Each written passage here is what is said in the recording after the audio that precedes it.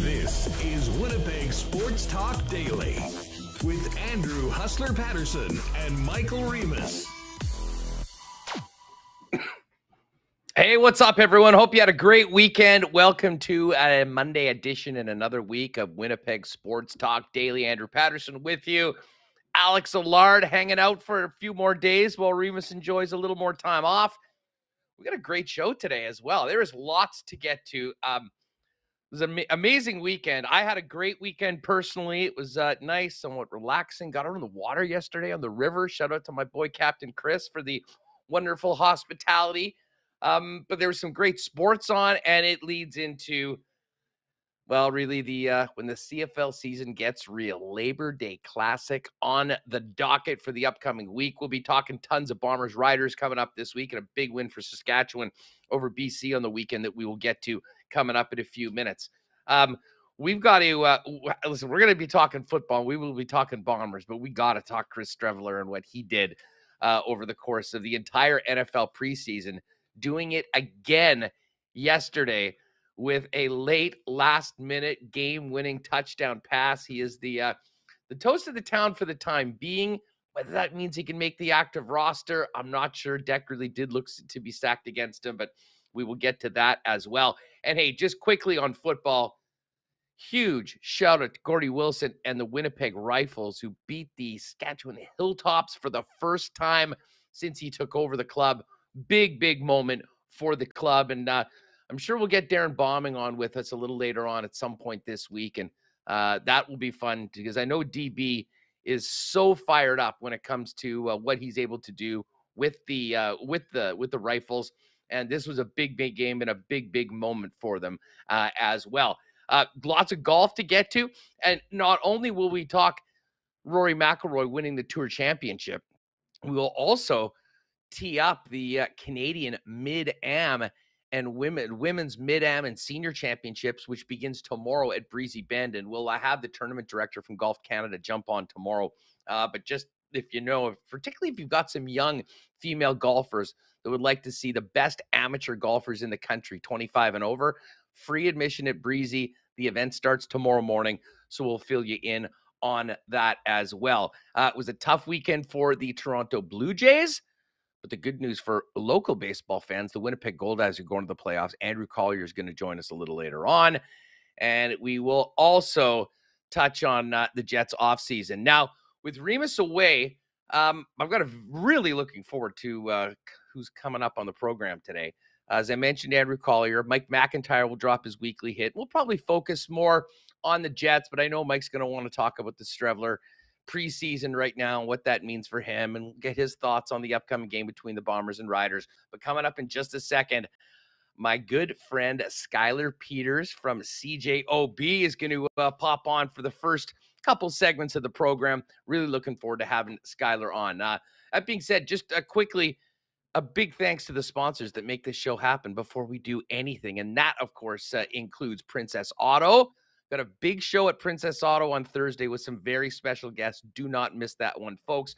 Our friends at Coolbet Canada, Assiniboia Downs back in action tonight. Canadian Club, the Nick and Nikki DQ Group, Little Brown Jug, Not Auto Corp, Boston Pizza, Breezy Bend, home of the Canadian Mid-Am Women's Senior Championship this week, Royal Sports, Culligan Water, Aikens Lake, F Apparel, Wallace & Wallace, and Vita Health Fresh Market. So welcome to everybody in the chat. Great to see you all, and hope you guys all had a great weekend. By the way, did anyone tail me in the lock shop on the CFL picks? Allow me to Barry Horowitz myself. 4-0. It's been a while. Have not had a losing week since that disaster of week one where I went 0-3-1. We were back up to 27-19-1 on the season, 7-1 in the last 2 weeks. So there's your tease to join myself and Dustin Nielsen tomorrow before Winnipeg Sports Talk, noon Winnipeg time for the Lock Shop. Wherever you get your podcast, put in Lock Shop, press subscribe. And Dusty and I are, I guess, well, September 1st is coming up. We're big expansion of the Lock Shop with our friends at Coolbet. We'll maybe get Dusty on before the games on the weekend to give you the full schedule, but there's going to be a lot more betting and fantasy content coming from the two of us on the Lock Shop feed. So if you haven't already, what are you waiting for? Join us there. All right, without further ado, making his WST debut, you hear him all the time doing, really a jack of all trades at CJOB. And I will say this, all time back in the old station days, I think the best intern that we ever had. It is the boy wonder himself, Skylar Peters. What's up, man? It's great to have you on the program for the first time. Geez, I don't know if I'm going to get my head out the doorway after that intro. That's high praise from you, Huss. Appreciate it. Well, no, hey, it was a good time. And man, you know what? Such a professional, the full headset mic sounding. I guess really in your line of work, you probably have done quite a bit of work from home over the past couple of years, I would imagine. Yeah, this is the office for most of the last 2 years. I got out of here on Thursday, right before I took off to Toronto, and finally got down and did some real work down in the field, and that was a nice feeling. Yeah, you've been looking at it, man. It's I got the mixer board, I got the big expensive headset, and this is my life. Well, hey, I mean, it is weird. I mean, some of the things that have sort of come out of the pandemic, has been, a real difference in the way a lot of what we have done traditionally is presented. And I always, get a kick. I mean, we obviously were sort of somewhat forced into the situation, but have certainly made the best of it and are loving every day. But this is almost the norm now for so many people in so many industries, and even a dominant station like OB, with certain rules and whatnot, have, guys where you'll come in, you'll get out to events, you'll be in the field at times, but a lot of times it's very similar to what we're doing. So I'm glad you had the setup. You sound like $1 million US tax free. You're looking good. And let's get at it. Hey, I do want to talk quite a bit of football with you. Of course, it is the week of the Labor Day Classic, the back-to-back series between the Bombers and the Saskatchewan Roughriders. But you were in Toronto on the weekend. Before we do anything, how bent were Jays fans leaving the ballpark yesterday? I mean, who saw that coming? A sweep at the hands of the Anaheim Angels. And there's so much talent on this team, but it seems at times, Sky, that you get going for a little bit. It's a 2 steps forward, 1 step back. I mean, I still expect them to be a wild card team, but I don't even know this far into the season if we know what the Jays are all about. Yeah, man, it's been that's been the whole summer for the Toronto Blue Jays. Kind of had a slower than expected start, and obviously when they had some of the injuries to Hyun-Jin Ryu and Ross Stripling went down there, and there wasn't a whole lot of consistency within the starting rotation. They have their 5 now with the addition of Mitch White at the trade deadline and Strip coming back a couple of weeks ago, but they just really haven't been able to put together consistent performances either.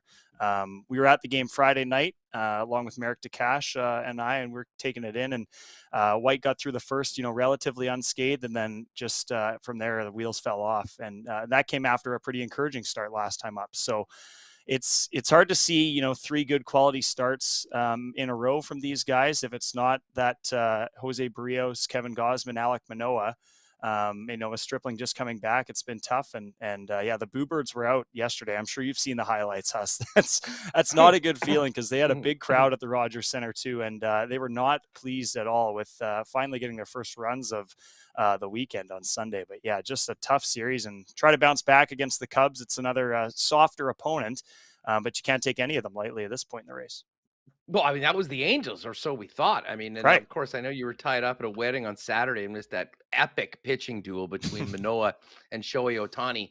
But listen, there's still maybe get it out now and, get into September and start playing your best baseball of the season. Speaking of baseball, the Goldeyes are going to the playoffs. They clinched it on the weekend. Andrew Collier will join us later on. We'll set up this final 7-game homestand of the season and get information on playoff potential dates and more from the GM later on. All right, there's a whole bunch of things we could talk about, and I do want to get to the Bombers, and I do want to get to your thoughts on the Winnipeg Jets in the offseason, Skylar, before Mike McIntyre joins us a little later on in the show.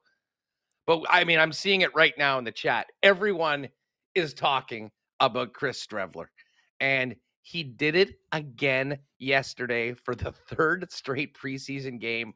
He's come in late or in the second half and rallied his club for a big win. And, if you had asked me about Streveler's situation going into training camp, I would have thought that, he shouldn't be planning to stay there too long. I mean, when you've got a number 2 overall pick in Zach Wilson that they've basically invested so much in, a Super Bowl winning quarterback in Joe Flacco, formerly elite, who is the backup, and Mike White, who made his debut last year and threw for over 400 yards in a regular season game in his first start. It really did seem like, the odds were stacked against Streveler. But I mean, I'm just in awe at what he's been able to do in his given opportunities. And the guy is the toast of the town right now, if that's possible, when you're number 4 on the depth chart of a team like the New York Jets. Yeah, it was incredible. And not only watching him on the field, because you knew that you're going to see a lot of Chris Streveler in the preseason, and especially after Zach Wilson went down early on in that first preseason game. That was, I guess, good news, unfortunately, the way it happened. But, he was going to get some reps. But what really took me by surprise a little bit, maybe I shouldn't be surprised, I guess, is the reaction in the room. I think Strevey got the game ball yesterday from head coach Robert Saleh, and the guys were just jazzed up for him.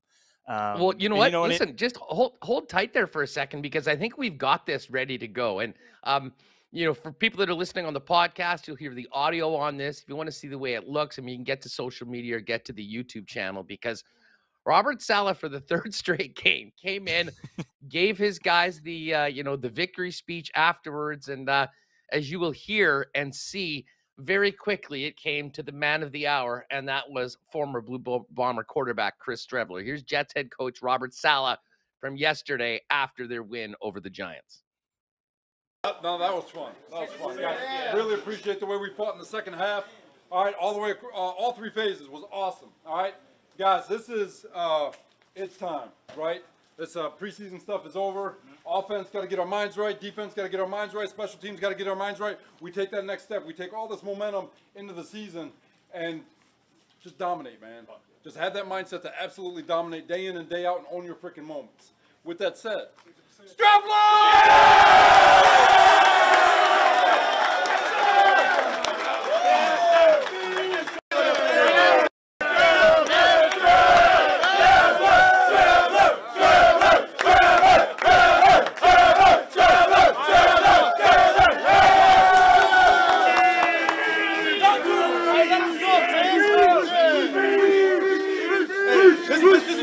This was awesome, man. Like, we got such a great team here. What a way to end the training camp, end the preseason. Let's keep this momentum going into the regular season, man. Let's go. 1, 2, 3. So that was after the game yesterday, and you just noted it. I mean, I'll say this. I mean, we fell in love with the guy because of the way he played for the Bombers, and then after they won the Grey Cup in 2019, I mean, the true character of Strev came out, and really, I think, as much as anything he did on the field, created the legend of Streveler. But he's a pretty hard guy not to cheer for it. You can see this other tweet that the Jets put out yesterday with a picture of the shirtless Strev in the fur coat with the cigar, cowboy hat, holding the Grey Cup at the parade in Winnipeg in 2019 with, "I owe you an apology. I wasn't really familiar with your game." A credit to NFL fans watching Chris Streveler in the preseason. We'll find out whether he makes the active roster, whether he's practice roster, or whether he goes elsewhere. But I mean, as I said before, Skylar, this is about as easy a guy to cheer for. And you saw it from Bomber fans yesterday on social media. And like half the Bomber team, as Lim Reimer just pointed out in chat, couldn't say enough about this guy. I mean, he is still, I can't remember a guy that was here for such a short time and made such a big impact amongst fans and the organization that still is operating at such a high level. Yeah, it's kind of crazy to go back to 2019 and think about where the QB room was in Winnipeg at the start of the year and then at the end of the year. And obviously we talk about Zach Collier so much and him coming in about 35 seconds before the trade deadline. And then the work he did, obviously, to take him to the Grey Cup. But I don't know if they would have got some of those big wins without Strevey. You know, he's got so many plays that will live on in Bomber lore forever. And then this just took it to a whole new level. But, you know, after the parade and the shenanigans, I think it might have been lost on maybe not Bomber fans, but fans of the CFL, that this is their impression of Chris Streveler. But man, the guy can ball, and he plays his own brand of football under center. There's no question about that. But it's earned himself a couple of jobs in the NFL. And I think if he doesn't have a job on the Jets, you know, come week 2 or 3, at least when Zach Wilson's back and healthy, then I think that he's done enough with his moment in the preseason that there's probably a good dozen or so other GMs that'd be looking to bring him in. So good news for Chris Streveler. I think he's got lots of NFL opportunities, and pretty sure he's not too far away from an NFL pension too, which, I mean, you love to see a guy get financially set up. Right. I think it's so 3 games. He just has to stick around for a little bit here, and that's some good coin for the rest of your days. So I'm hoping for that for Strevey. As much as I'd love to see him back in the blue and gold somehow this fall, just get your bag, and we could worry about that later.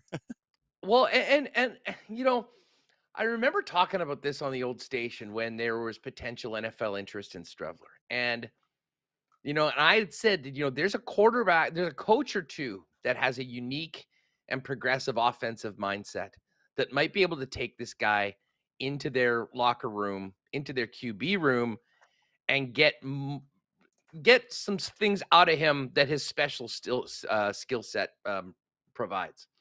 I really did think that was going to be in Arizona. I was stunned, to be honest, that he was essentially the number 2 behind Kyler Murray for the majority of his time there. And, you know, when he did get into that playoff game, it didn't go well. But that wasn't really a surprise, because I still am not sure that, you know, being a general throwing quarterback, he is NFL caliber. And I mean, certainly even in Winnipeg, they realized that they needed to get someone in, and they brought in Zach Collier. Not that Streveler was not a huge part of that run, both running and throwing the football when he played in the playoffs. But moving on from Arizona, you know, he had his time in Baltimore and a cup of coffee in Miami. You know, when he went to the New York Jets, I thought, okay, well, this is going to be probably one and done, just because the fact that, you know, that third string quarterback in Mike White, you know, had such a great performance last year. And I think he showed enough in live NFL regular season action that they'd want to keep him. But I have to think, Skylar, that if you're going to have 3 quarterbacks on your active roster and have a backup like a Joe Flacco, a guy like Streveler in the 3-hole that's able to come out in some particular unique situations or play sets provides a lot more than the usual clipboard carrying third stringer that never gets on the field. And when you add in what he's been able to do throwing the football in crunch time, albeit not against the starters late in games, I don't think he could have done anything to up his stock more to give him a better chance to stick, whether it's with New York or whether it's elsewhere in the league, on a to be part of a team and a guy that maybe gets into some games a little bit more in some unique situations. Certainly rather have him doing a quarterback sneak than anyone else on the Jets roster. I'll tell you that much. Well, you've got a point, because if you have Zach Wilson and, you know, all the supposed talent, and you're waiting for him to put together, you know, the sort of career that people have expected for him when he shot all the way up the draft board last year, then you got Joe Flacco, who really is the perfect backup for a guy like Zach Wilson. I think that the Jets have done a great job of, you know, providing him for a mentor, and obviously he's played well in some of his regular season games too. And then what, you know, if you're hoping for Streveler here, what does Mike White offer you that Joe Flacco doesn't as a backup? You know, a little more youth and a little more upside. You know, maybe he could stick around the team for a bit longer. But you're right. Is he going to get in some game action, barring another injury, and you know, really change things around? No, but Strevey could jump in there and do that. And we saw it with the Bombers, right? It wasn't the prototypical quarterback play, but it was sure effective. So, you know, and the one thing, Huss, is Mike LaFleur is the OC, the offensive coordinator in New York. We know that family tree is pretty darn good. And that might be the kind of young, youthful offensive mind that can unlock a guy like Streveler at the NFL level. So I'm hoping he sticks around, whether it be on the practice squad or the active roster for the first couple weeks.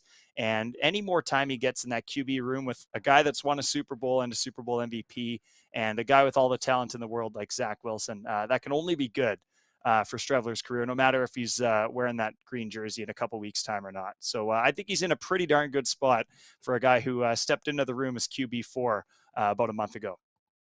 Now, Skylar Peters is CJOB hanging out with us today on Winnipeg Sports Talk Daily. Mike McIntyre a little later on, and we will look ahead to Goldeyes playoffs now that they've clinched with Andrew Collier before the end of the program.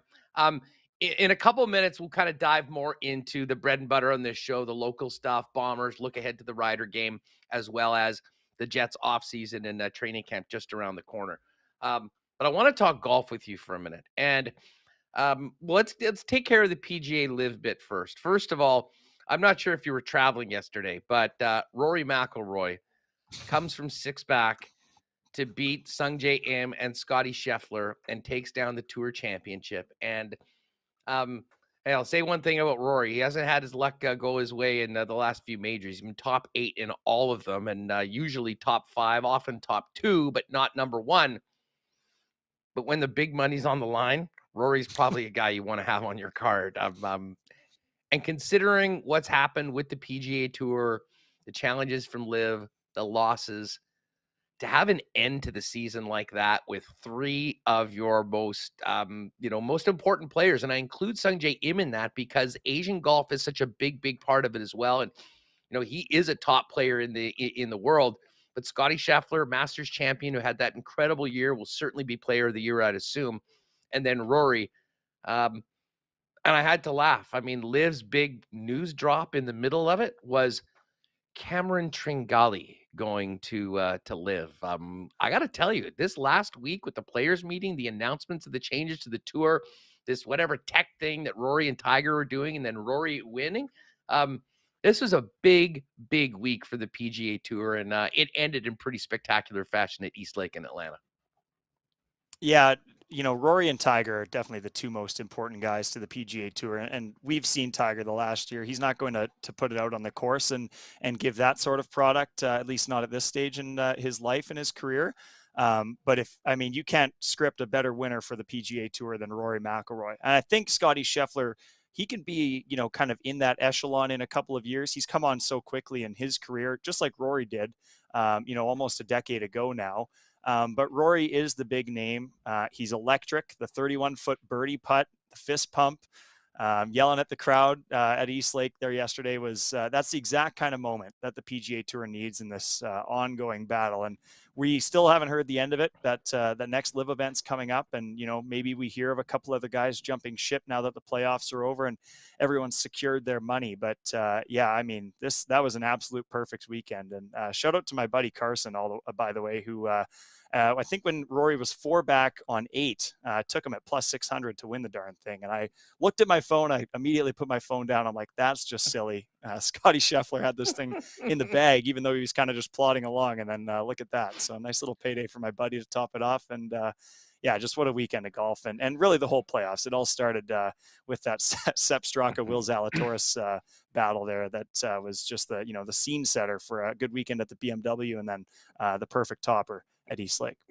No doubt about it. Well, hey, speaking of cashing tickets, WST fan favorite, Mr. Dubsy himself. Dubs came on last week, and the WST bump happens again for Dubs. Single entry DraftKings contest for round 3. He had to wait till Sunday morning to finish it off, but won $7,500 on that one. And then had put 50 on Scotty Scheffler last October to win the most money on the PGA Tour this year at 100-1, and another 5K on that. So Dubs hit me up yesterday. He was very, very happy, in a very good mood, and he said that we'd meet for one drink, a Texas-sized drink. I think he might have had a couple last night, and I know a lot of people in the chat enjoying that. So the big stories in golf over the next little while will be probably around Live, although we are hearing that it sounded like Hideki Matsuyama and Adam Scott were almost gone at the end of this. It sounds like that may have changed, and I'm not sure whether that has much to do with the President's Cup. Obviously, we believe that Cam Smith is done, Mark Leishman as well, And that's a huge blow to Trevor Immelman's squad for the President's Cup coming up in a few weeks. But for Canadian golf, I mean, a guy like Taylor Pendrith that's played so well this year, Adam Hadwin as well, there could be some opportunities for Canadians going into that President's Cup, which, speaking of odds, I know the U.S. was at minus 330 and it hadn't changed. It hadn't changed. I think it's minus 550 right now. So Yeah, they will be up against it. Corey Connor's already clinched a spot on the team. But that over the course of the next couple weeks, how this affects the President's Cup, I think will be first and foremost. And then we'll see what happens at this live event coming up. That being said, congratulations to Rory, but that wasn't the biggest golf story of the week. Not even close.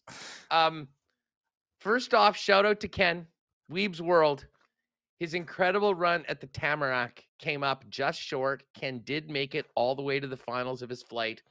Lost a hard-fought final battle. So there's the Weeb's World Unfinished Business Tour, I'm sure, will count down the 355 odd days to the tournament next year, because that tournament did go on for like a week and a half, but great run for Ken.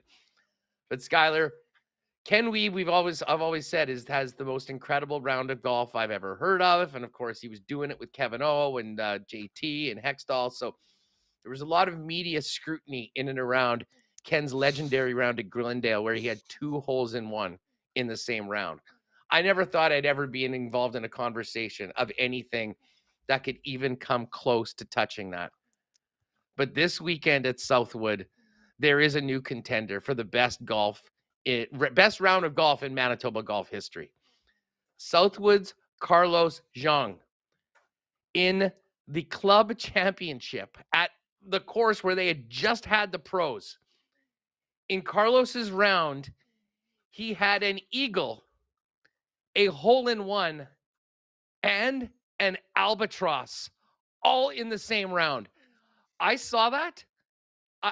I've been thinking about it all weekend, and I'm not sure what is more unlikely, the 2 holes in one in a round, or, I mean, certainly the eagles happen all the time, not for me, but for better golfers.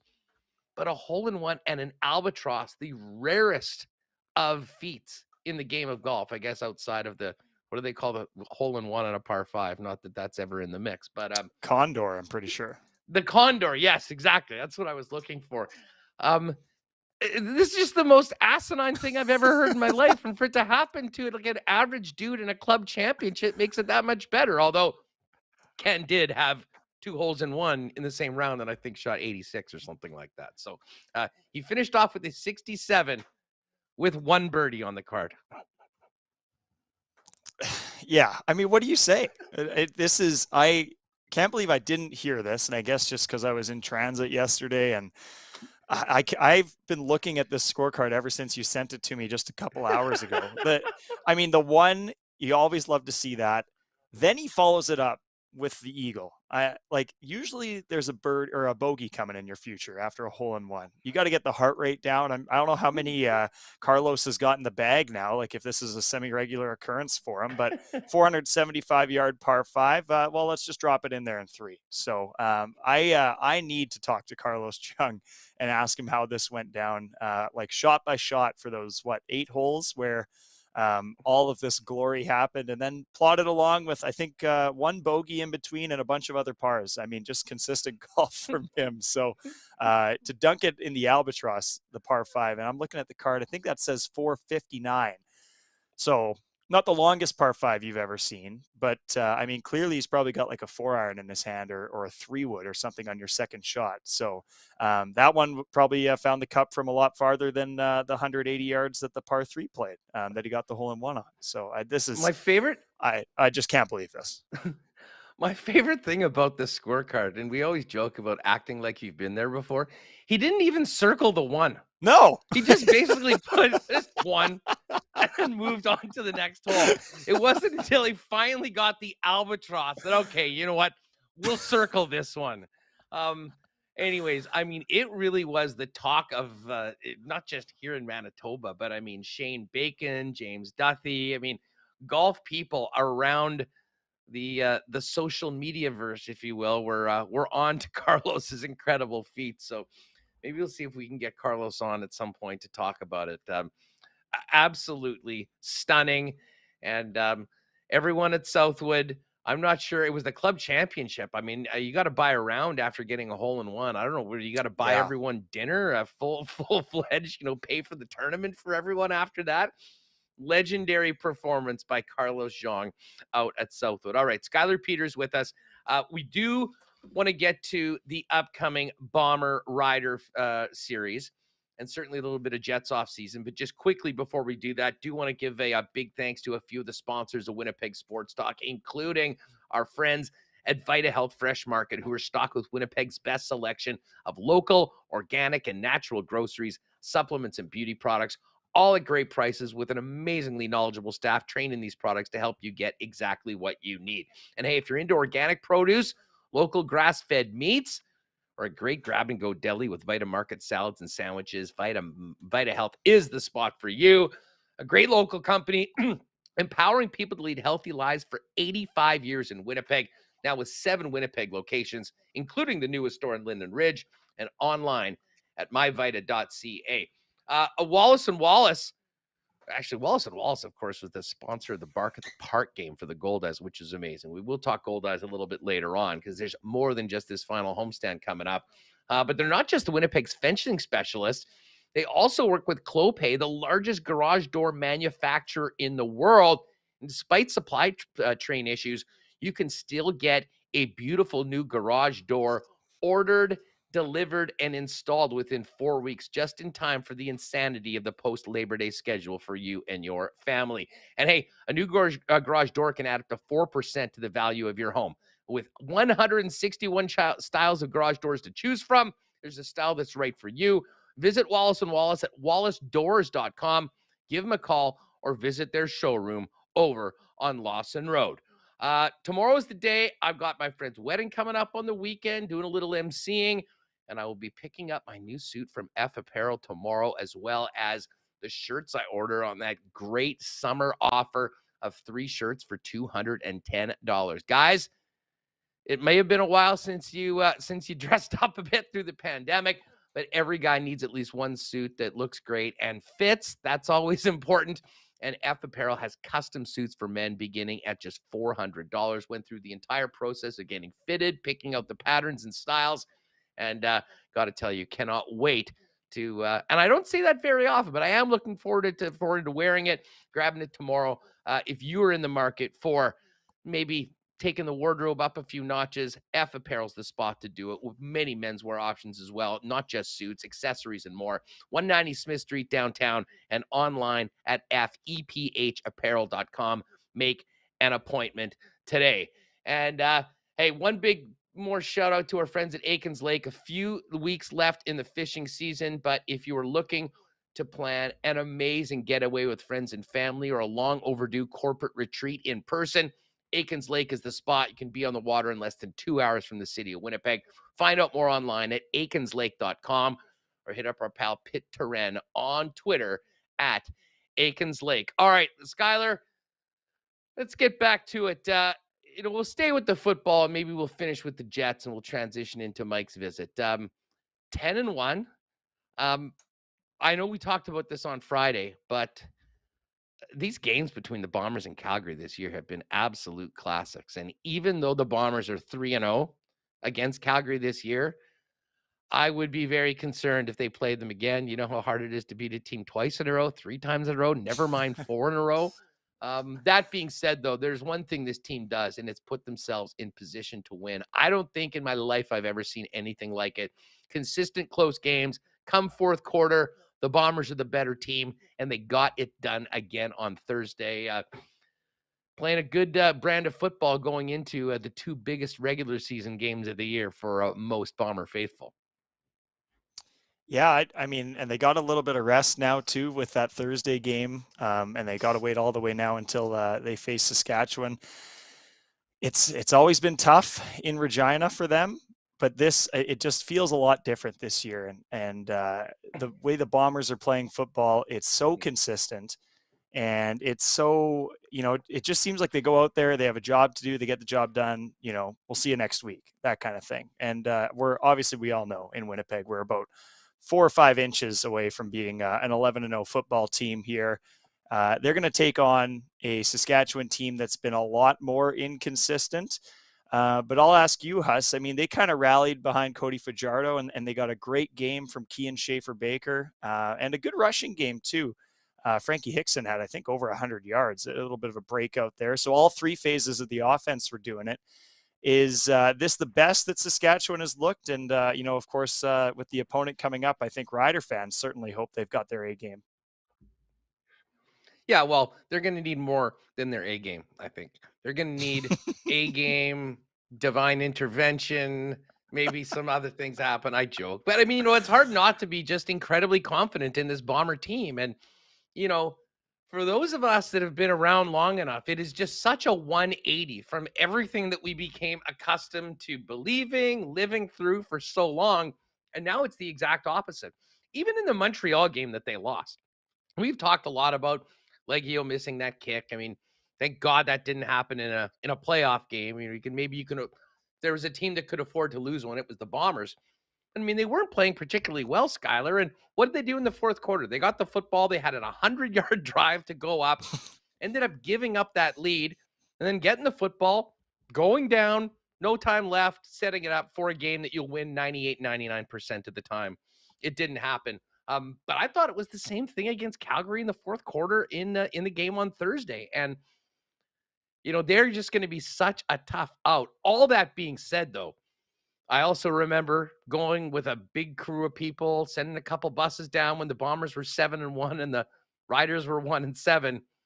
And the Riders won that game and then won the Banjo Bowl the next time as well. It was in 2011, of course. So there is an element to throwing the records out at Labor Day, regardless of how these teams are playing in both the Labor Day and the Banjo Bowl. And the Riders, are going to be ready. And to your point, I think feeling pretty good about themselves after beating the BC Lions on the road, albeit without Nathan Rourke.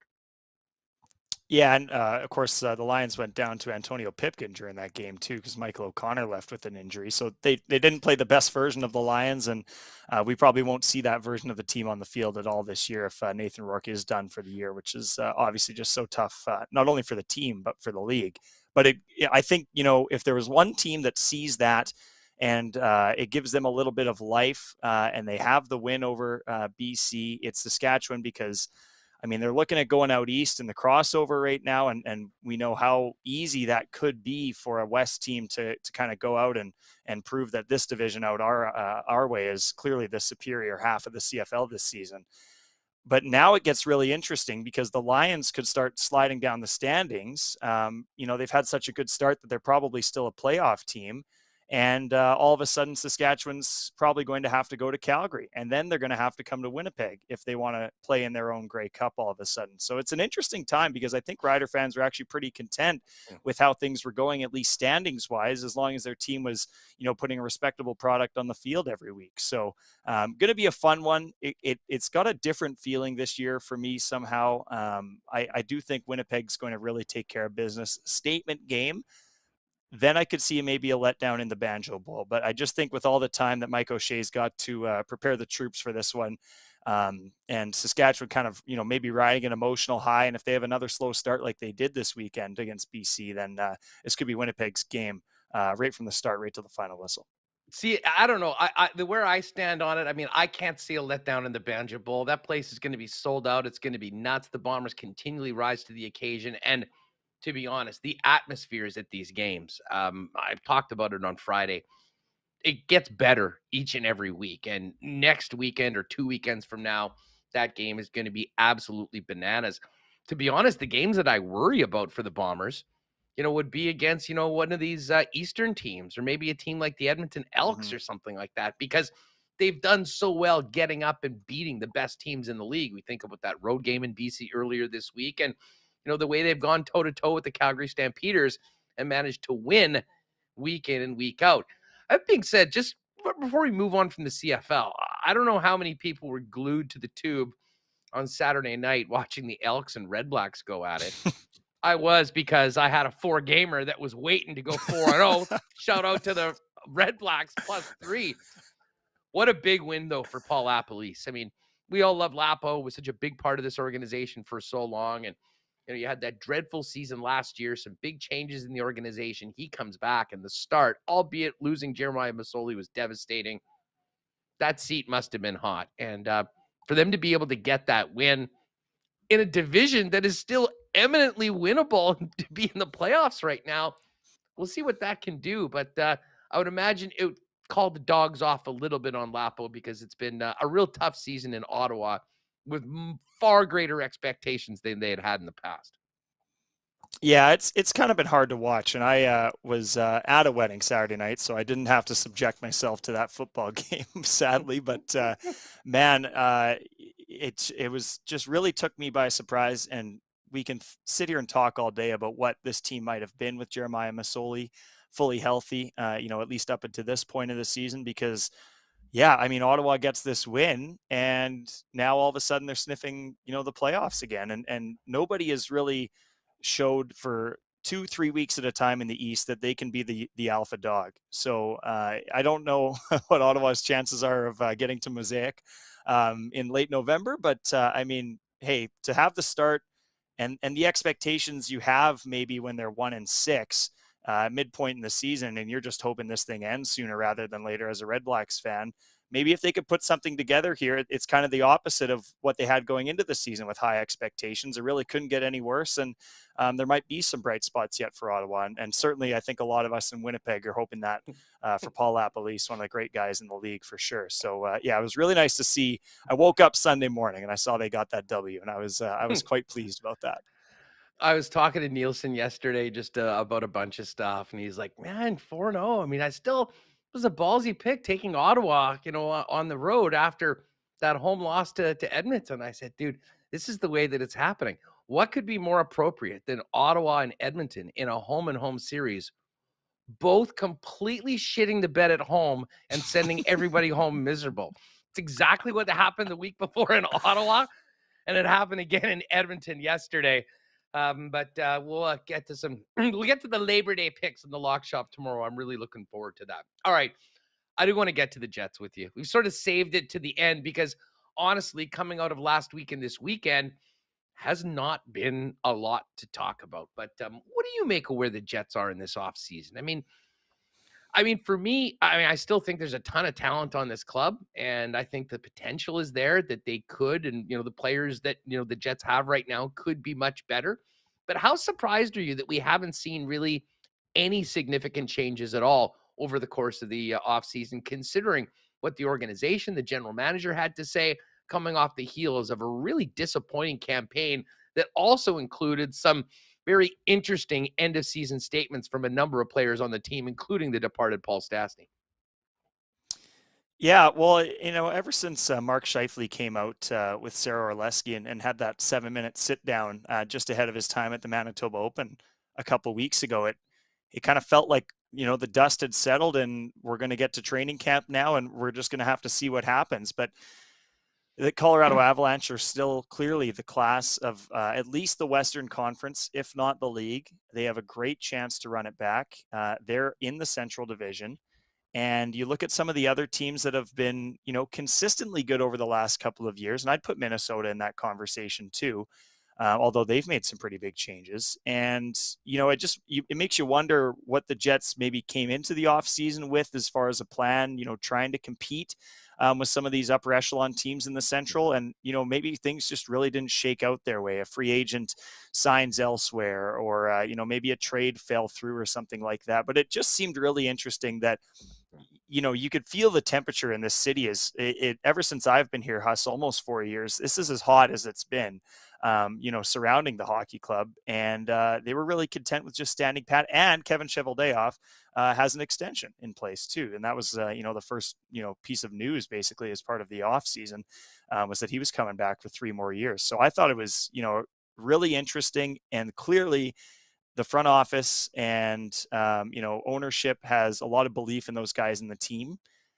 those guys making the big salaries, and they're going to have to go out on the ice and show it, or else it can be, a really disastrous winter for the Jets. And then the trade deadline will get that much more interesting. Yeah. The one thing, listen, I know they got confidence in Hellebuck, and they've got confidence in Kyle Connor and Nikolai Ehlers, and an engaged Mark Scheifele, one that sounded like he did with Sarah Orlesky, that, you know, a far cry from the guy we saw at the end of the season around. I mean, that's exactly what they need. And he's the most important guy to me of the entire mix. I mean, outside of Hellebuck, obviously, because if Mark Scheifele is at his best, and he's got a lot to play for right now. I mean, he's going into the final 2 years of this contract. If he's looking to get the big raise and get one more final deal, I mean, now's the time to do it. He's capable of being the change maker, not by himself, but I think can really lead the way. And I think part of the things that didn't happen last year with his play was sort of damaging to the team overall.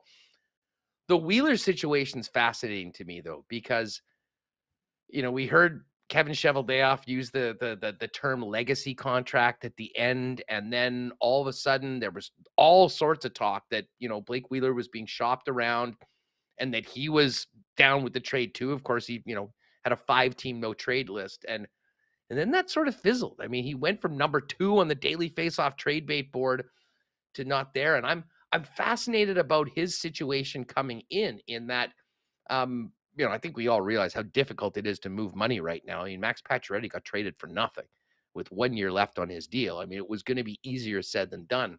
But the way that is handled, and the way Blake Wheeler, who I have every intention of knowing, I mean, there's no one will ever question his commitment to what he's doing when he's on the ice each and every day.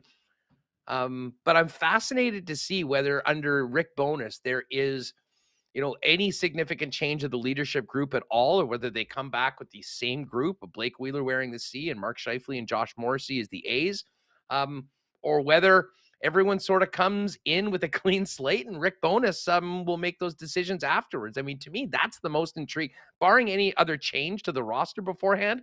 That to me will be the biggest story when we get to training camp in a few weeks. Well, Rick Bowness is the X factor for the Winnipeg Jets, right? He's their biggest move of the offseason, and it was a move they had to make because they were on the market for a new coach. And we all know how that went down, and it maybe wasn't the first pick for Kevin Cheveldayoff in terms of who he'd want behind the bench, but he's the guy now. And, you know, the one unfortunate thing for Rick, and a guy that's so well respected in the hockey world, and is that, you know, people are going to be looking for the next guy pretty soon after, just given where he's at in his career. And obviously, I think a lot of us were just wondering if he'd even come back at the end of this last season. A guy that, you know, wants to prove that he's still a good leader in the room and a good hockey mind, and he's done that throughout his career.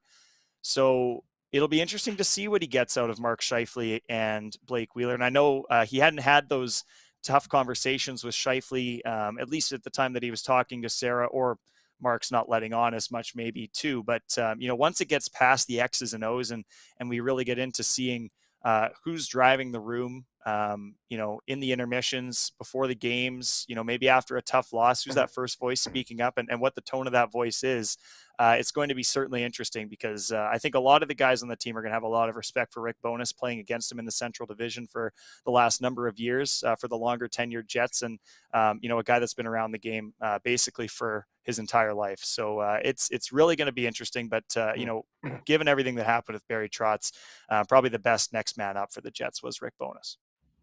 Yeah, I agree. And I just think that, you know, Bowness has an aura of positivity around him that, I mean, you speak with former players, I mean, they absolutely love this guy. And, you know, Paul Maurice was here for so long. I mean, we don't need to relitigate maybe if he overstayed his welcome or how everything ended. I certainly think Dave Lowry was put in a horrible situation last season because of how quickly that happened without really any other options. And I'm not sure that was fair to him or particularly some players on the team. But if Rick Bowness can get everybody pulling on the same rope, if you will, and playing as a team and everybody engaged, you know, maybe this team can be better, certainly better than the team that was last year, albeit on paper they might not be as strong with the loss of Paul Stastny and obviously Andrew Kopp moving on.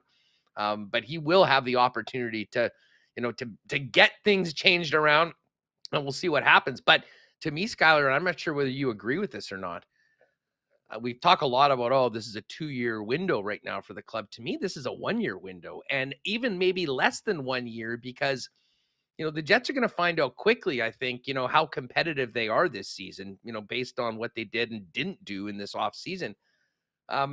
If you realize that things aren't going well for the club, or if they're not going to be a playoff team, many of the decisions that we thought might happen this summer almost have to happen or be addressed before the trade deadline. Because, if you're trading a player like Pierre-Luc Dubois, or a Mark Scheifele, or somebody that has, one more year on their contract, that second playoff run with the team they're trading to, I think provides big, big value for Winnipeg. And I mean, it's hard to ignore the fact that there is going to be a significant change at some point in the next 2 years for this team because of how many players that they have basically on the same schedule ending team control the year after this.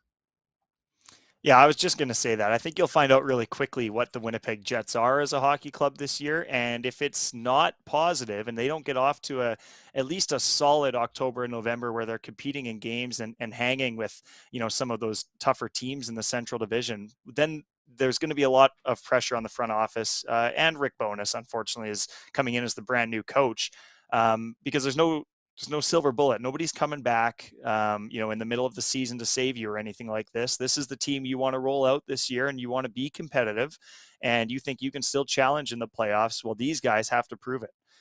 So it's going to be really interesting to see how the Jets start with the new voice in the room and Rick Bowness.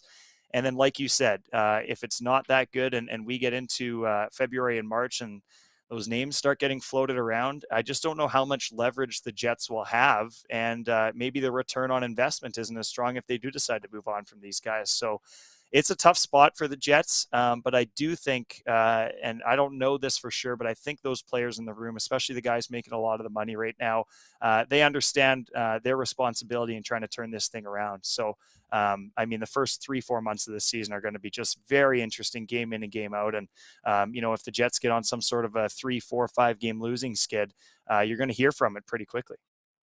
Yeah. As I said, bottom line is I can't wait to get the team back here. I can't wait to get to the rink and see what happens. But, there's a lot of things that I think many of us, myself included, kind of expected to happen and maybe change things up this year. And it's a very interesting route that they've taken to get to this point. And, what happens early on in the season, maybe makes more changes, or maybe we all look like idiots for being so worried over the course of August and saying, they knew what they were doing all along. I guess we will see. Skylar, this has been awesome. Fill people in. I always enjoy jumping on with you when you're filling on the CJOB Sports Show when you do that, but you really are the utility man right now for the Superstation. Let people know when they can hear you and all the things that you're doing over at 680.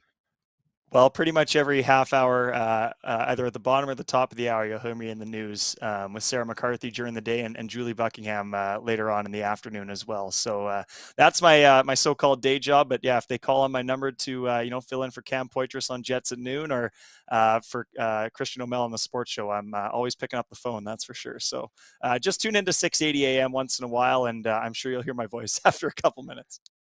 Well, I'll tell you what, I was really pumped that the schedule worked out to get you on. I mean, always loved talking sports with you back in the old days when you've been doing that show, and it's great to have you on Winnipeg Sports Talk for the first time. And unlike radio, a great opportunity for you to show off that duster to the sports fans of Winnipeg on the internet. Just lucky I had that wedding over the weekend and I got things cleaned up.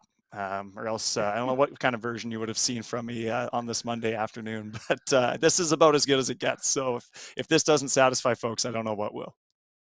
Oh, geez. I can imagine the inbox, the DMs are going to be loaded after this appearance. Ladies, you know where to slide at. What is your Twitter? Is it at Skylar Peters? Skylar A. Peters. Skylar Peters has been Skylar taken A. for my Peters. whole life, and it's just devastating. There you go. Hey, follow him on Twitter as well. Skylar, thanks so much for doing this, man. Now, hopefully we can do it again sometime, but really appreciated you jumping on today. Oh, thanks for the invite. Anytime, Huss. My pleasure. Right on. There it is. Our great friend Skylar Peters, who cut his teeth doing interning over at the old station. And listen, that was a hell of a debut, filling in for Remo. And I said, what the heck? We have such a great conversation and so much to talk about. We can go the first couple segments here on Winnipeg Sports Talk. That being said, Mike McIntyre is coming up in just a minute. quick hydration break before Mike comes in. And of course, when we're talking water in Winnipeg, we're talking about Culligan Water, the experts in Winnipeg, family owned for over 65 years. Culligan has everything that you need. Water softeners, filters, bottled water coolers, whole home systems, and drinking water systems, not to mention citywide water delivery services and commercial and industrial water products and solutions. Whether it's for the home, the cottage, or the business, Culligan has you covered. Visit them at 1200 Sargent Avenue, 694-5180 on the horn, or find out everything they can do for you and your family at drinkculligan.com. Our friends at Royal Sports are ready for hockey season. I was out with Greg yesterday. Obviously, if you have a hockey player, tryouts are happening right now. The season's just around the corner, and Royal has been the heavyweight champion of all things hockey for over 35 years. Maybe the best thing about Royal is all the hockey players they have on staff, which will help you and your family members get exactly what you need and set up to have peak performance for the upcoming season. Now, they've also got all sorts. I mean, people were asking me about where I got that Winnipeg Whips hat. That was at Royal. They did some small runs of those. For you old schoolers, check out their Instagram at Royal Sports Pembina, because over the weekend they dropped, remember the old hockey brands, Jofa, Canadian, Titan? There's all sorts of new merch celebrating those incredible hockey brands of our youth. Those are there, not to mention tons of NFL merch coming in by the day for kickoff just around the corner.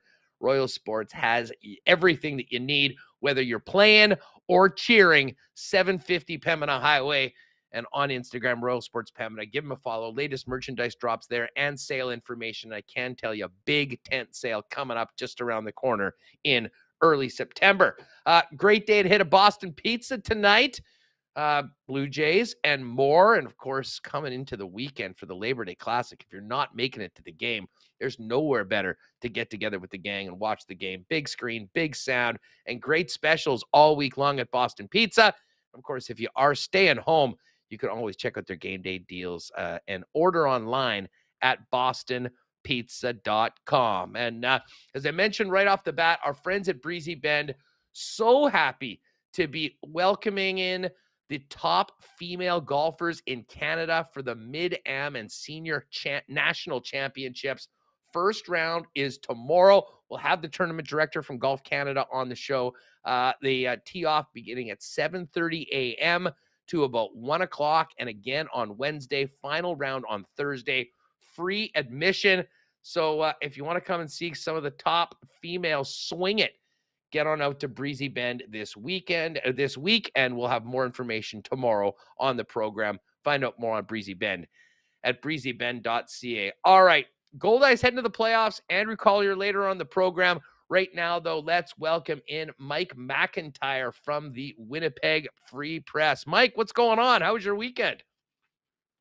Weekend was great, and funny that you're having Andrew on. I just actually got off the phone with Andrew a bit ago. I'm writing a Goldeyes column today on their long-awaited return to the playoffs. Good to see the Fish after a few tough years, COVID and whatnot, getting back to that big stage. But yeah, the weekend was good. Huss, we're getting ready for some home renos later this week. Painting. You're not going to be able to see this beautiful blue for much longer. It's going away. We're painting. We got Piper here. Piper. Life is good. Yeah, putting new flooring in as well over the next couple weeks. So lots going on in the McIntyre household. Not a lot going on in the Winnipeg. Hi, Piper. Yes, you're a good girl. Yes. Not a whole lot going on in the Winnipeg Jets organization. You know, it was a week ago we said maybe when we talk this week there'll have been something, and and there's been nothing. Even Piper's wondering what's going on with the Jets. Yeah, I was just talking about it with Skylar Peters, and I guess at this point, I mean, listen, I don't want to come here every single day, and Mike's just getting absolutely assaulted by Piper. There's a lot of love on the screen right now. This is wonderful. The dogs can always brighten up everybody's day. This is good. Everyone's down. The Jets haven't done anything. Let's bring in a cute dog to get spirits up right now. you know, in reality, I mean, I guess, does this just come down to Rick Bowness has to be the guy to get much more of all these players that, you know, as a collective disappointed last season? Or are we like, are you still holding out any expectations that we'll see some changes?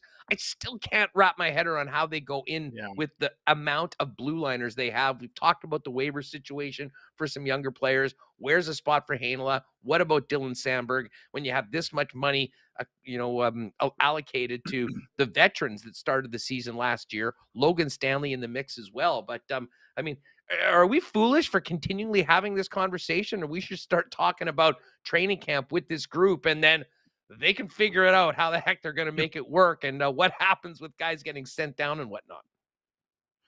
Yeah, I mean, and you know, I still do expect a move or two when it comes to the blue line, Huss. But I suppose if you're the Jets, you know, you don't have to make the move at the start of training camp or prior to training camp. I guess you could wait and see maybe what happens with some other teams. Maybe there's teams out there that thought they had a little more on the blue line, and then they realize, you know what, we could really use a move, or injuries, right, happen in the preseason.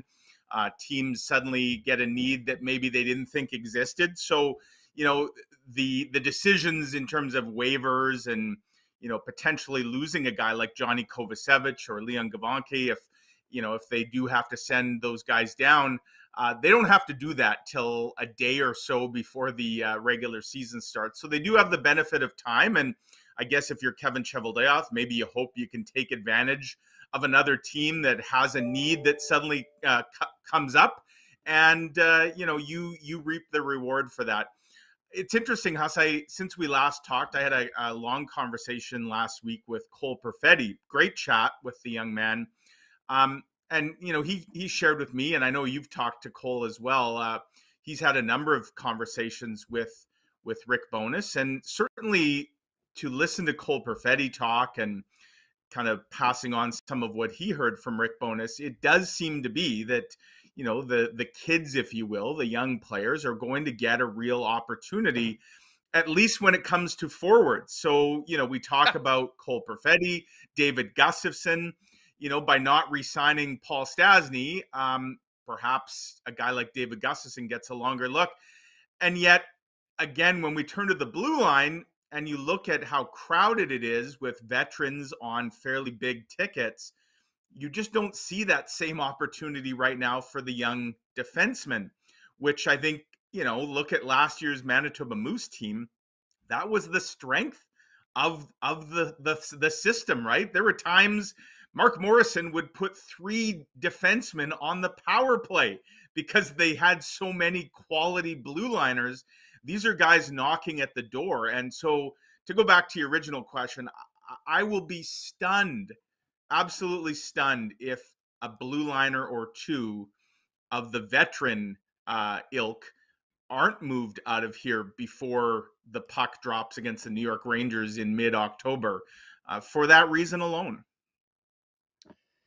The patience has always been something that has been associated with the Jets and with Kevin Cheveldayoff. Yes. Fans, by definition, are impatient. Media often impatient as well. But, right. I mean, do you think that the Jets are in a position where they've tried to do everything they can, it just doesn't make sense for them and they're going in this way? Or, as I have speculated, and maybe this is the optimistic part of me from a Jets fan's part, that the patience of Kevin Cheveldayoff could potentially pay off because they still have these assets, because they have a little bit of cap room. And Chevy is basically in a staring contest with a bunch of general managers on getting what he wants for what he's going to be trading. And if that takes 2 weeks into training camp, if they need to wait 2 weeks into the season, they're going to sit there and they'll make the deal that makes the most sense for them at that time. That could be overplaying your hand. We'll see where that ends you when you got to send guys back to the Manitoba Moose. But is there something to be said for that? Yeah, and it is the Kevin Cheveldayoff and the True North way. In a way, Huss, you're bang on there. I mean, we just look traditionally at how Kevin Cheveldayoff has handled, you know, personnel matters. And he doesn't usually show his hand, and he also doesn't usually rush into anything. And I think you could probably trot out some examples where that's paid off in a significant way. The other thing, I mean, we talk about injuries, of course, and other teams having injuries that could create opportunities for a trade that aren't there. Of course, the flip side is the Jets themselves could run into injury issues, and maybe what they think they have on the blue line isn't ultimately what they truly have to start the season. So, in that sense, patience could be a virtue for sure. And I think if you take a poll of general managers, I mean, and ask them, historically, what are some of the moves you regret? I think you'd get, if they were being truthful and being honest, a lot of general managers would probably regret things that they did in haste or out of desperation. It doesn't always work out. And, some of that is free agent signings on July 1st, that mistakes get made. And we know the Winnipeg Jets were very quiet this year on that front. So they haven't really done anything in terms of signings that they're going to regret. Perhaps they'll regret signings that they didn't make. But no, patience is a benchmark of the Kevin Cheveldayoff / Winnipeg Jets 2.0 era. And, I guess we shouldn't be surprised that that hasn't changed, despite what we would all agree, I think, after last season, would be fairly desperate times for this organization. Whispering sweet nothings into my ear. Yeah, she's saying, I thought maybe she had a trade proposal or something for you. Right. What she wanted this to, just to in, get insiders. Out. By the way, the chat has now referred to this segment as Piper's Pit. So right. I certainly do love it. Mike, the one thing that I'll say about the Jets predicament is that the Central Division really looks like it is going to be, there's a few teams that if it's possible to take more of a step back from where they were, it's happened certainly with the Chicago Blackhawks. Arizona is in the mix. I'm not sure what Dallas is going to be this year. And the St. Louis Blues, I think, pretty much you would think are going to be a lock to be a playoff team. And then the Nashville Predators, their big move, they did get Ryan McDonough. They managed to re-sign Philip Forsberg. But there is that sort of muddy middle. When we talk about the muddy middle around the National Hockey League, I think if you kind of ranked all the teams 1 to 32, a good portion of that muddy middle happens to reside in the Central Division south of the Colorado Avalanche, the Stanley Cup champs. Yeah, and don't discount playing in a division with both Chicago and Arizona, who, when the dust settles, might be the two worst teams in the league. Certainly expect them to be in the Connor Bedard conversation, by next spring, Huss. So don't discount the playing in a division where you get to beat up on those teams. Of course, every other Central Division team will get to see those teams plenty as well. But it's funny. Like, this is the time of year when you're starting to see, state of the franchise rankings coming out and off-season reports. And quite a bit of what I've read about the Jets, I would characterize it as this. People maybe outside of this market aren't as down, it seems, on the team and the prospects as maybe a lot of us are. I don't know if it's just a matter of, or Piper, I don't know if it's a case of where we just we're so used to, what we've seen from this team, and maybe we take certain things for granted that outsiders, when they look at some of the talent that the Jets still have, guys like Kyle Connor, Nikolai Ehlers, and Mark Scheifele, poised perhaps for a big rebound year, and Connor Hellebuck, of course, which when you got a Connor Hellebuck in net, you got a chance to win any game, right? So I get the sense that people outside this market look at the Jets and their chances a little more favorably than maybe a lot of fans and even media here in this market do. Yeah, no, I'll agree with that. I think part of them may be less aware of maybe the things that happened around the club, but many of the conversations we were having about, change is needed for a number of reasons. That obviously hasn't happened yet. The one thing, and just before we get to the Bombers and some of the other things coming out of the weekend, Mike, the one reason why I think I'm the most surprised is maybe not necessarily even from a hockey decision. Now, you should never be making your hockey decisions based on what it's going to do to fire up fans, but Right. I think that there was a reckoning coming for this team coming out of 2019 that got pushed back for 2 years, basically because of the pandemic. And right now, the organization is in a situation where for the first time, I mean, they are working hard, I would think. I know they've hired a bunch of people. I mean, they actually have, reminds me of, when I was back there working for the Moose and we were trying to say, we're making calls and talking to people and trying to sell season tickets. The fact that there hasn't been a lot, like I've often put myself in the position of one of those young people selling seats are, and when you're calling people and like, what is the message? I mean, what is the sales pitch on people other than, hey, we've got an NHL team, games are great, you got to come to do it.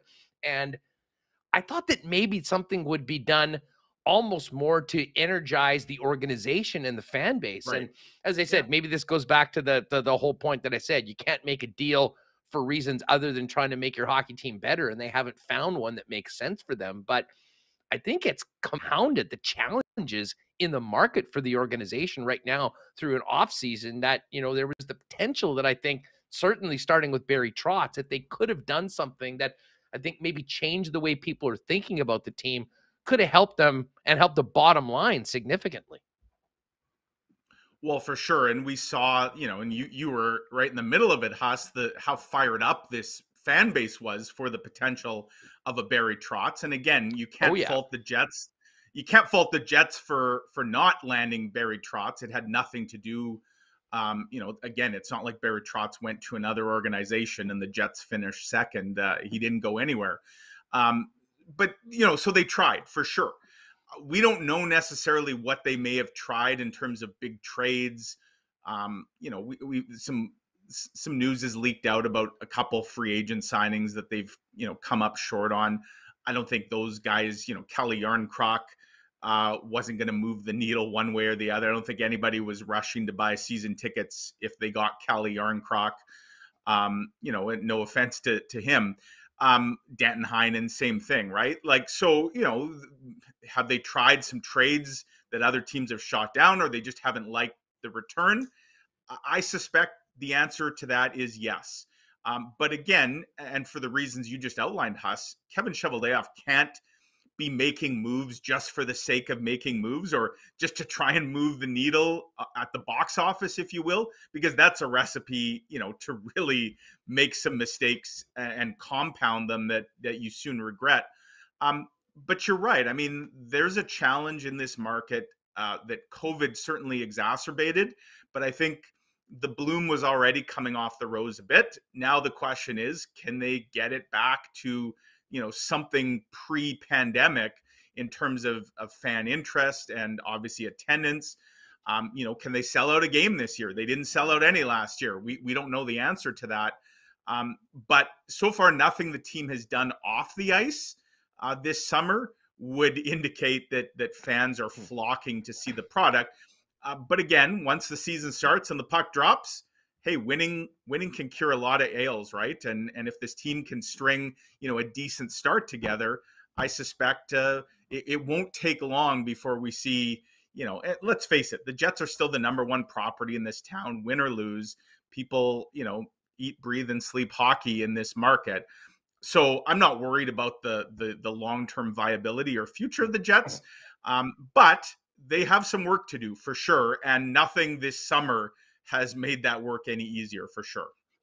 Well, just on that note, and again, I don't know the answer to this. I'm not suggesting that this is the case, but I think considering the summer that has just transpired, I think we have to ask the question, is there a chance that the business situation and the support, the lost season tickets and whatnot has changed Kevin Cheveldayoff's situation with what he's able to do? I mean, I think there was always the thought that this was going to be a cap team.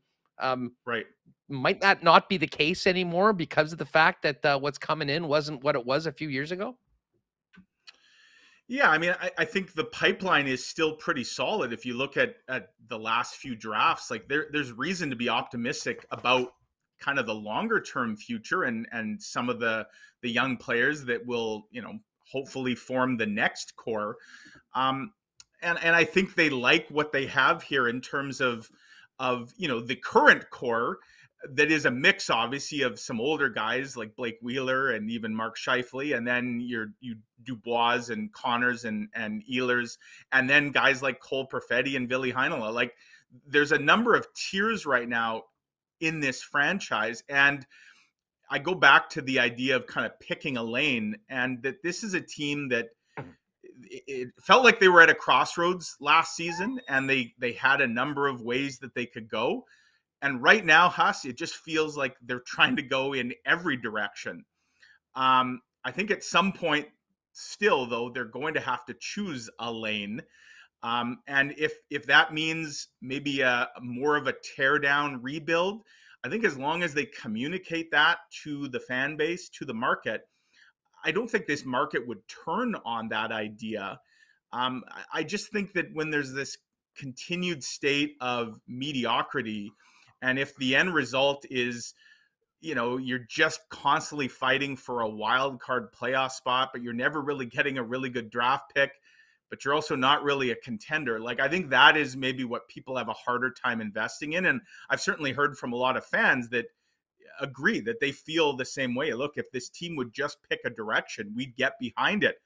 But they feel kind of aimless right now. So to me, one thing I'll be looking forward to this, you know, in a couple of weeks when camp gets underway is the messaging. Like, what is the message from Kevin Cheveldayoff? What is the message, obviously, from the new coaching staff? And what is the message from the players here? Right now, the message just seems to be patient.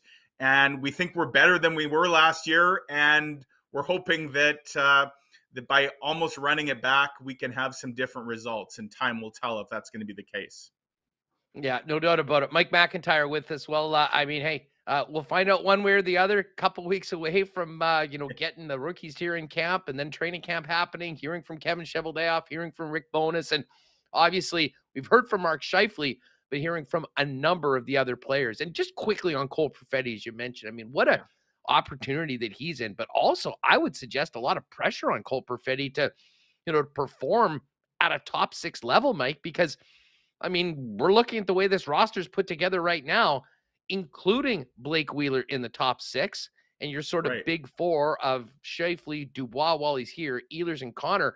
Cole Perfetti is that guy right now. And I mean, you can pretty much say he's got that spot in the top 6. He doesn't have a ton of NHL experience. He looked good at times, but I mean, certainly didn't explode as a rookie. He's going to have a huge, huge hand in the success of this team. And I'd imagine he'll be playing a lot, and fairly or unfairly, a lot's going to be put on his young shoulders when the puck drops. Well, Huss, you'd probably know the answer to this better than I. What's the going rate right now on him as a Calder Cup favorite? Because this is a guy that is still Calder classified Trophy? as a I don't think he's going to win. I hope he doesn't win the Calder Cup for the Manitoba Moose. That would be a terrible season for him. We need him in the NHL. But I got to think, Huss, that he will be, you know, he's got to be a Calder Trophy favorite. He's still a rookie by NHL definitions. And when you look at the Jets roster right now, like, who's he starting on a line with? Is he playing? Is he going back to where he was, you know, before he got hurt last year with Kyle Connor and Pierre-Luc Dubois? He looked really comfortable on that right wing. And if he's not playing there, then I suspect, you know, are we seeing him with Mark Scheifele and Nikolai Ehlers? It seems like a win-win, you know, regardless of where he's playing, but it certainly would bode well if Cole Perfetti can come. And certainly he said all the right things in terms of his health. Like, this is a guy, Haas, who told me he was never healthy. Even before he got hurt his shoulder last year, he was dealing with a nagging back issue that flared up as he was rehabbing the shoulder. And he said, in a way, maybe it was almost a blessing, like very frustrating that it cost him the rest of the year. Obviously that he couldn't play with the Moose in the playoffs. He didn't even go to the World Juniors, of course, a few weeks ago with Canada. But he said maybe it's a blessing in disguise. We got the back sort of dealt with, cleaned up. And he said he feels great. Mark Scheifele's been working out with him this summer in Michigan, raved about his condition. So if Cole Perfetti comes, like, this is a guy who, he was a absolute stud in the Ontario Hockey League. We know he's capable of putting up points. If he can come in and start off this new season the way that he seems to think he can, and I think a lot of folks in the organization believe he can. That's a wild card that could certainly help the Jets and be a difference maker for sure. But it is a lot of pressure to put on the shoulders of a young player like Perfetti, who's still a rookie. I mean, there's a lot of people that are excited about the Ehlers, Scheifele, Perfetti combination. Yeah. The first thing that comes to my mind, though, what the hell happens when the other team has the puck and they're in the Jets' end? Because that, friends, I mean, with all due respect to all of those players, I mean, I don't think we'd say defensive aptitude is high on the list of any of those players. And again, Cole, the jury's out. I mean, still a very young guy. But as much as the offensive potential is tantalizing, some of the biggest problems the Jets have had is keeping the puck out of their own net. And I'll be honest, I'd be a little surprised if Rick Bowness went that way because of the way that he's going to try to have the Winnipeg Jets play. And there's going to be some big changes, I think, for some players that maybe haven't played that way in the past.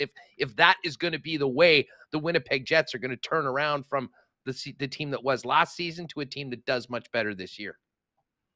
Well, I'll say this, Huss, that first day of training camp in a few weeks, like there'll be a lot of interest in what the line combos look like, the first time they put together some rushes. And I'm sure Rick Bowness will probably say, well, don't read too much into them, but I think we will be reading a lot into them because I'm fascinated to see what his mindset is.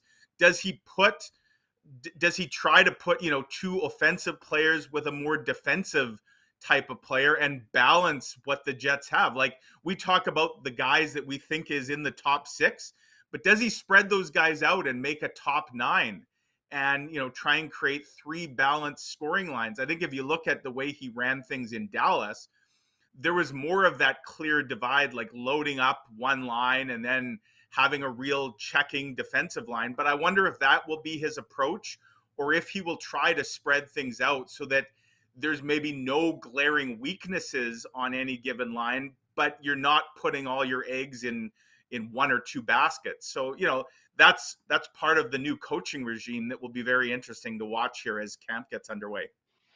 No doubt about it. Mike McIntyre's with us. Well, we'll kick this around for the next couple weeks and then see what happens when the puck drops. I just laugh about everyone freaking out about line combos in the first scrimmage of day 1 of training camp. But you are exactly right. That is going to happen, and I will be as guilty as anybody of it right here with everybody on Winnipeg Sports Talk. Couple things I want to get to before we run. Chris Streveler. Listen, I knew he was up in a tough situation when you've got Zach Wilson, a number 2 overall pick, will obviously be the starter, Joe Flacco, the veteran backup, and a third stringer in Mike White that threw for over 400 in his debut last year for the Jets. But what a story, the preseason that he's had. I mean, every single Jets game, you see them gushing over Strev. I mean, what do you think the chances are that he is on the active roster, which would mean presumably beating out one of those quarterbacks, probably Mike White? And does he go to the practice roster elsewhere? As what he's done, kind of being the guy in the preseason, open up enough eyes that there'll be another NFL job for him if he's not lucky enough to be on that roster. Apparently needs 3 more games for the NFL pension. So, it's big for him to get on that roster for a few more games, regardless of what happens long-term this season. Well, it's a terrific story, and a guy that, always seems to have a lot of fun doing what he's doing. And, to watch now the Jets fan base kind of fall in love with him. We saw that obviously here in Winnipeg, and, what he brought. It's a great story. It's absolutely a great story. As always, I think you have to caution, he's coming in. Look, I'm not trying to rain it all over what he's done. He's coming in the 4th quarter, so he's playing against the other teams, presumably their 3rd or 4th stringers as well. But I have to think, Huss, that he's, and just looking at some of the comments that have come from other players on that team and the coaching staff, like, he's clearly opened some eyes. And I got to think he's forcing maybe some real tough decisions that they didn't think they were going to have to make.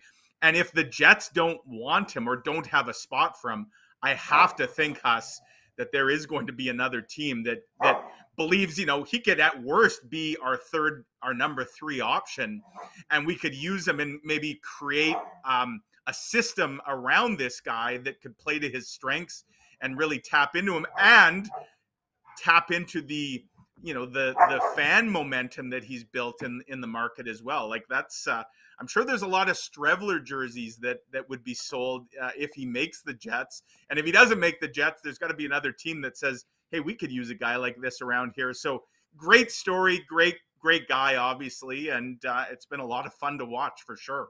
Well, and listen, we know what Strev's skill set is. I mean, he's a very unique player. I mean, he's a unicorn in some ways. I mean, the way that he runs the football. Hell, this is a team that had Tim Tebow on their team for a little while and actually played him. I guess my argument why, even if you think Mike White has a better chance of being a starting quarterback in the National Football League, if I'm the head coach of this team, seeing what he's done so far and knowing what he's able to do, running the football, short yardage, those sort of things, to me, he brings more to the table as the third string guy that can come into a game and spot duty than a guy that's just simply holding a clipboard. And, selfishly, I mean, I think, well, maybe not selfishly, but, for his best interest and, everyone wanting to see him get a chance and, certainly be on that roster, I think that would be something that we'll look for going into final cuts coming up this week. All right, before we go, the question of the day coming out of the weekend. Yes. I'm sure you're familiar with one Carlos Zhang's heroics at Southwood on the weekend. I sure am, yes.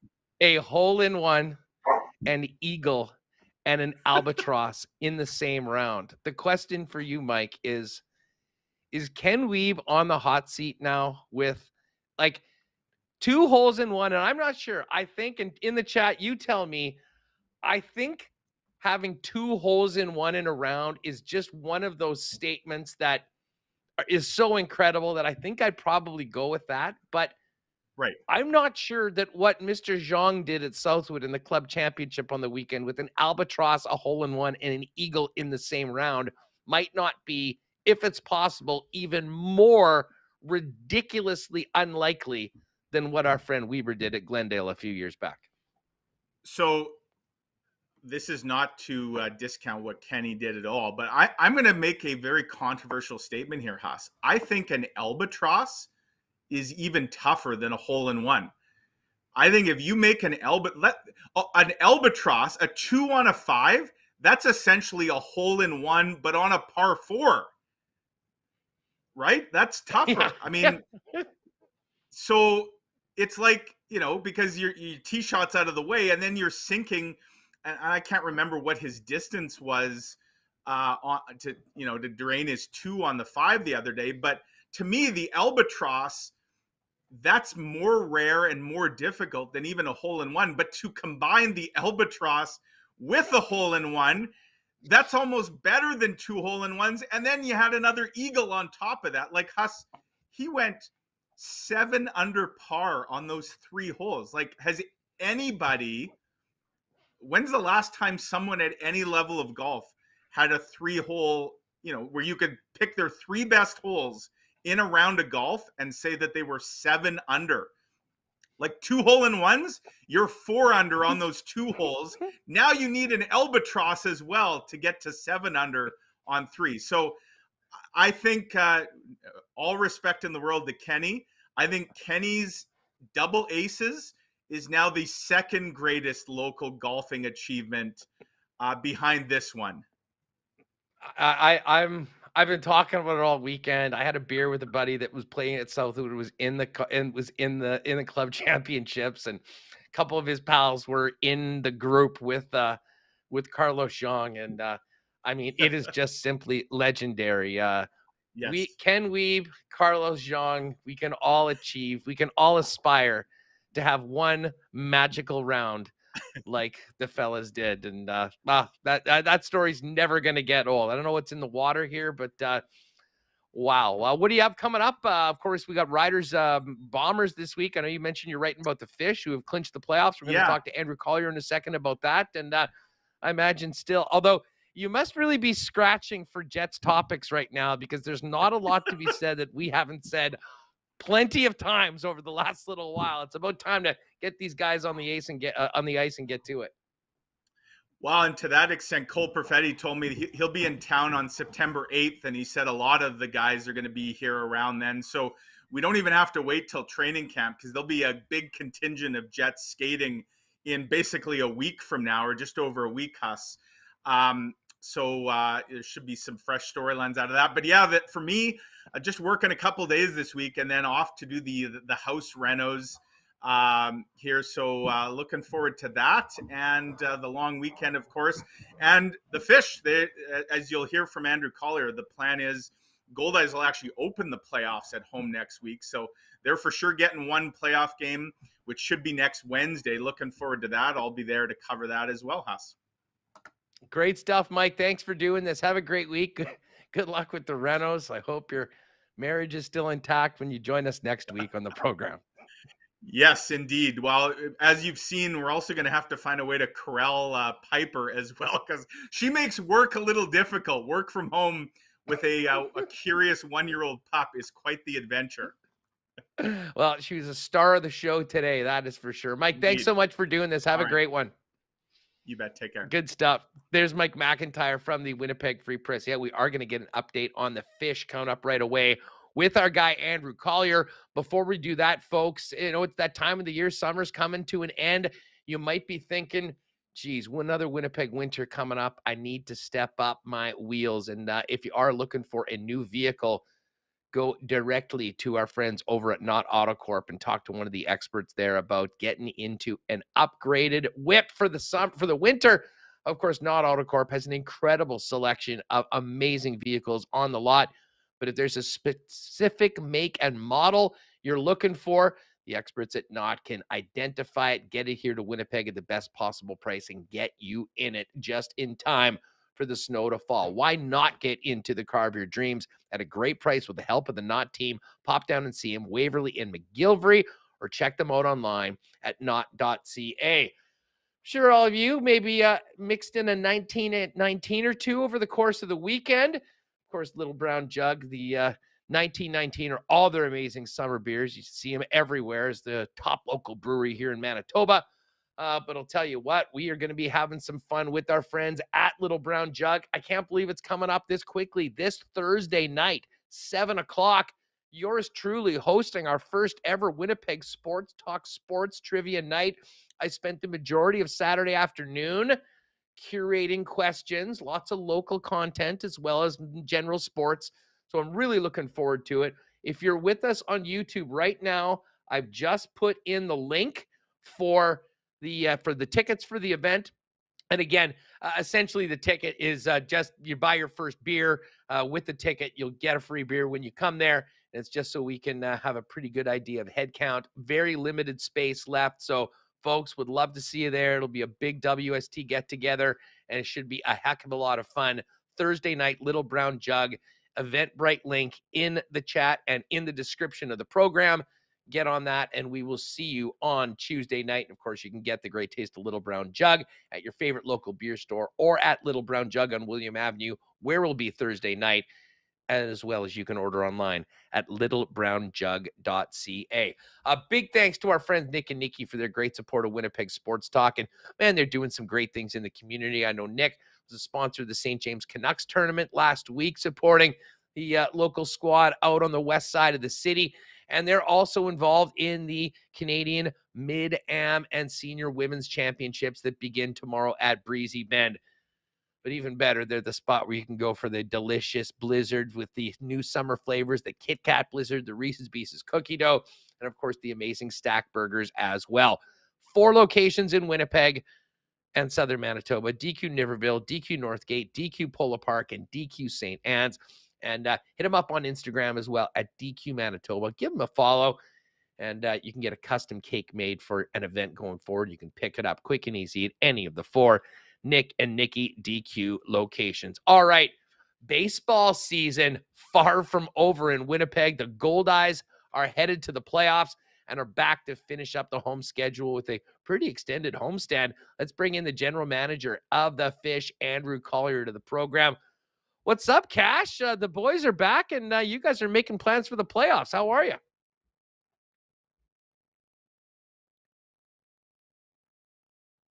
Oh, you know what? I Let's just make sure we can. Oh, No, we that lost was your me. mic, Andrew. There we go. There we go. Sorry He's about that. back. How's it going? Playoff bound. I muted my mic because I didn't want to talk over Mr. McIntyre. Well, it's all good. You were back. We can hear you, and I imagine the front office is buzzing, both with the team coming back from what was going to be a season-ending homestand, but knowing that you're also planning for postseason baseball. Yeah, we're getting ready. We have 7 regular season games left. Get primed up for playoffs starting next week. It's looking like September 7th will be game 1. I guess anything could happen. Last time I was on, we talked about the format. The number 1 team picks their opponent of the other 3 teams that qualify. But if I had to guess, then we're probably going to be opening at home as the 3rd seed in our division. As far as that goes, fill us in, because the playoffs are expanded. So we've got 4 teams in each division. You mentioned that really interesting quirk where team number 1 gets to choose who they play. That will be something certainly for us to talk about. But what is the format of the playoffs? How long are the series? And how does the home and away work? Because you're trying to limit the amount of travel, considering how far it is from some of these locations that you may be going up against. Yeah, so there's 2. The first 2 rounds are best of 3, and then the championship series is a best of 5. So we will play, I'm guessing, either Fargo or Kansas City, starting to look like Kansas City in the first round, and then the 2 winners in our division play off in a best of 3 to decide the division winner, and then they go on to play in a best of 5 against the East Division winner.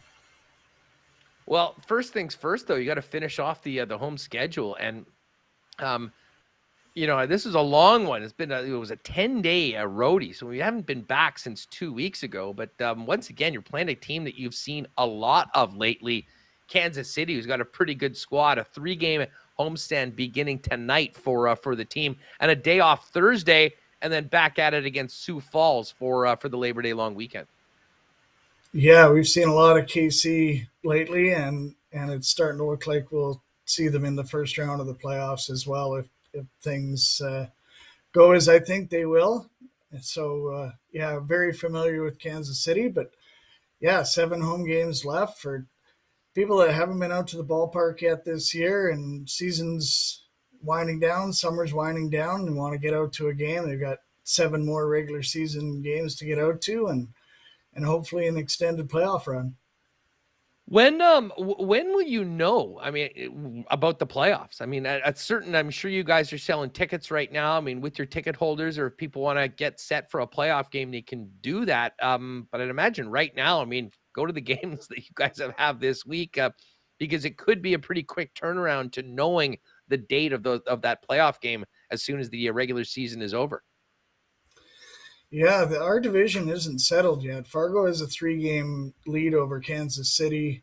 There's still 7 games to go, and Kansas City and Fargo finish up with 3 games against each other. So Kansas City could grab that number 1 seed, but it's looking like Fargo's got that top seed, and starting to look like we'd play KC and Fargo would play Sioux City. But hey, anything can happen until the league tells us who we're playing. We won't really know, but we're kind of planning on September 7th will be our first game.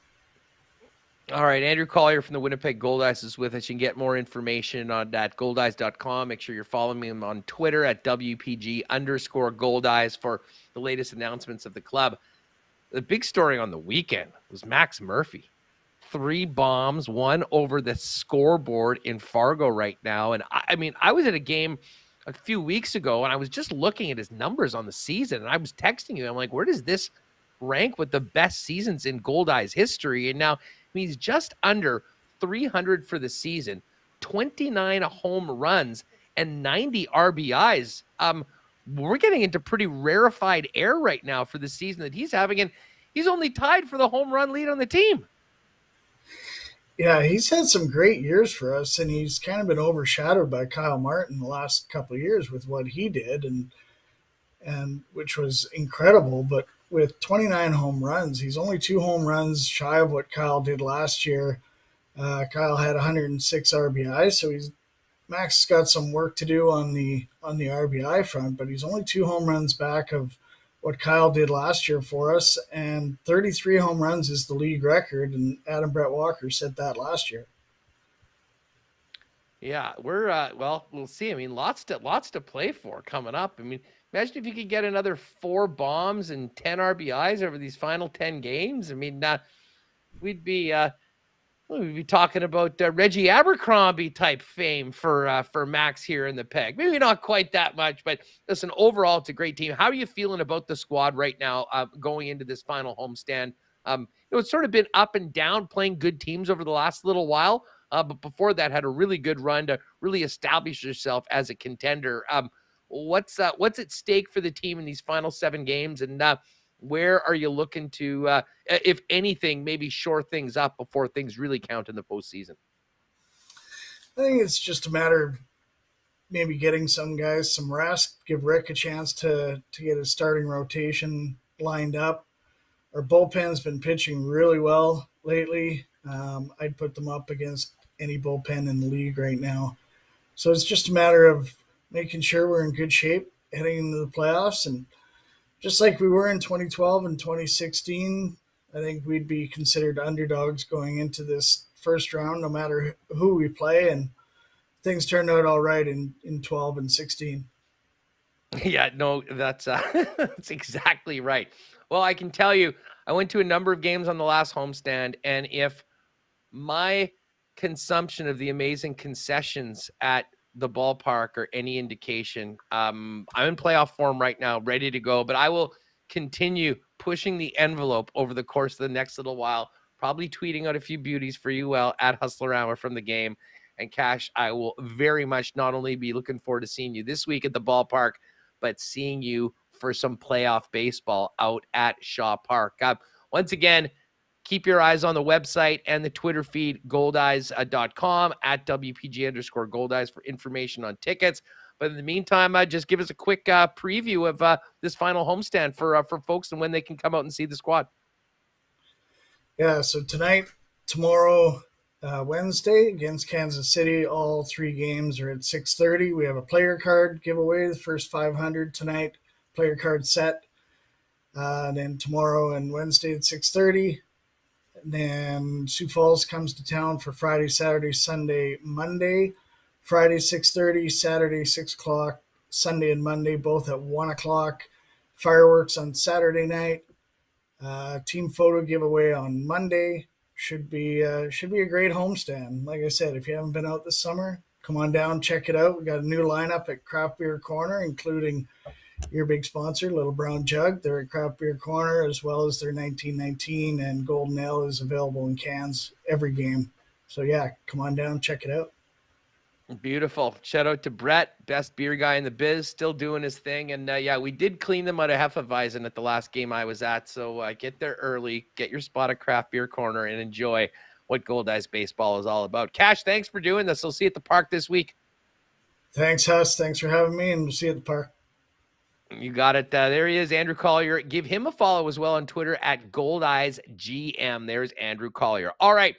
Still a few more things to do before we finish up the program, folks. And do want to thank Princess Auto. We'll have lots of Princess Auto bomber reports this week, getting ready for the Labor Day Classic. And then, of course, the Banjo Bowl the following week. Banjo Bowl is already sold out. Many of you are going. Make a plan to get there early. Take in everything that the Banjo Bowl includes. And that is the Princess Auto tailgate zone. Should be bananas before the game. $5 beers, $3.50 pop, and hot dogs. Great entertainment from our guy DJ Finesse, and prizes as well from the Princess Auto team.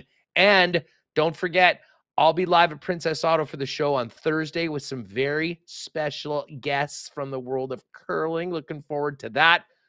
Getting ready for the Labor Day game. Of course, we'll have bomber reports throughout the week as the team gets back on the practice field, getting ready for the Saskatchewan Roughriders. And Princess Auto is the place where you'll find the best deals and the most unique assortment of tools and equipment around. Everything you need to complete the projects on your list or start something new is at Princess Auto. 2 Winnipeg locations, Panet Road, Portage Avenue West, but you can always shop online 24/7, 365 over at princessauto.com. And hey, speaking of that Princess Auto tailgate and Bomber games, if you have not already tried the delicious Canadian Club and Ginger Ale ready-to-drink premix cocktail, you can grab one at the game because, of course, Canadian Club is the official spirit and official sponsor of the Winnipeg Blue Bombers. And it's not just Canadian Club filling up those Ryan Cokes at the game. You can also get the canned CC and Ginger available throughout IG Field.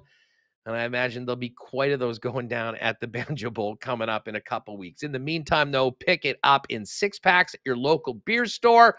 And, of course, you can get the great taste of Canadian Club, the iconic Canadian whiskey, at your local Manitoba liquor marts. All right, we do have to get to Assiniboia Downs. I've got some picks for you. See what Remus is doing. I know he'll be getting his picks on the road. He'll probably be watching the races as well on he'll probably be watching them as well on YouTube from wherever he is right now.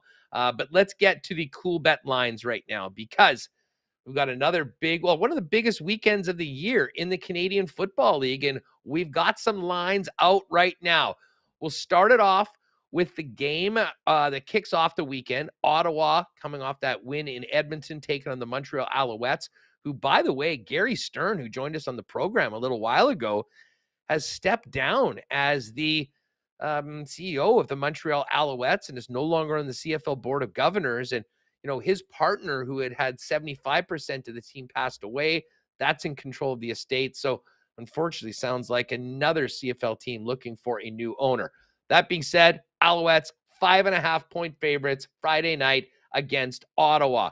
Coming up Sunday, it's the annual Labor Day Classic. Bombers and Riders, and Winnipeg has opened as 3.5-point favorites over Saskatchewan. Riders getting 3.5 points at home. Bombers on the money line, -192 and +158 for the Saskatchewan Roughriders. And then Labor Day, the tradition continues. East game, Argos Ticats again. Argos got that big win on last weekend.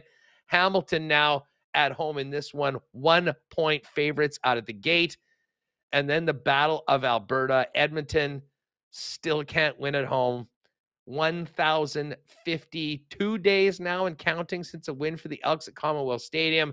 Well, maybe they'll have better luck going down the number 2 to Calgary. Calgary Stampeders, 12-point favorites over Edmonton in the Battle of Alberta. And just in case you were wondering, Bombers, the Bomber line for winning the Grey Cup went down significantly since BC lost Nathan Rourke. Bombers +129, BC 4-1, Calgary 5-1, Saskatchewan and Toronto +750. In the majors tonight, we don't have a ton going on. Always a little bit of a shorter scheduled day. But the Blue Jays are in action tonight. They need a win. As we talked with Skylar off the top of the program, very ugly 3-game sweep to the Angels on the weekend. The Angels of all teams. But good news, the Cubs stink, and they are coming to town. Jays -227 favorites tonight, -115 on the run line to win by 2. Other games tonight, including the Cards Reds, Dodgers Marlins, Red Sox Twins. Twins a -118 favorite over Boston. Pittsburgh and the Brewers, and the Yankees, Angels, and Phillies and Diamondbacks, Padres, Giants as well. Other series get going tomorrow in the majors as well. Hey, one other thing I should get to.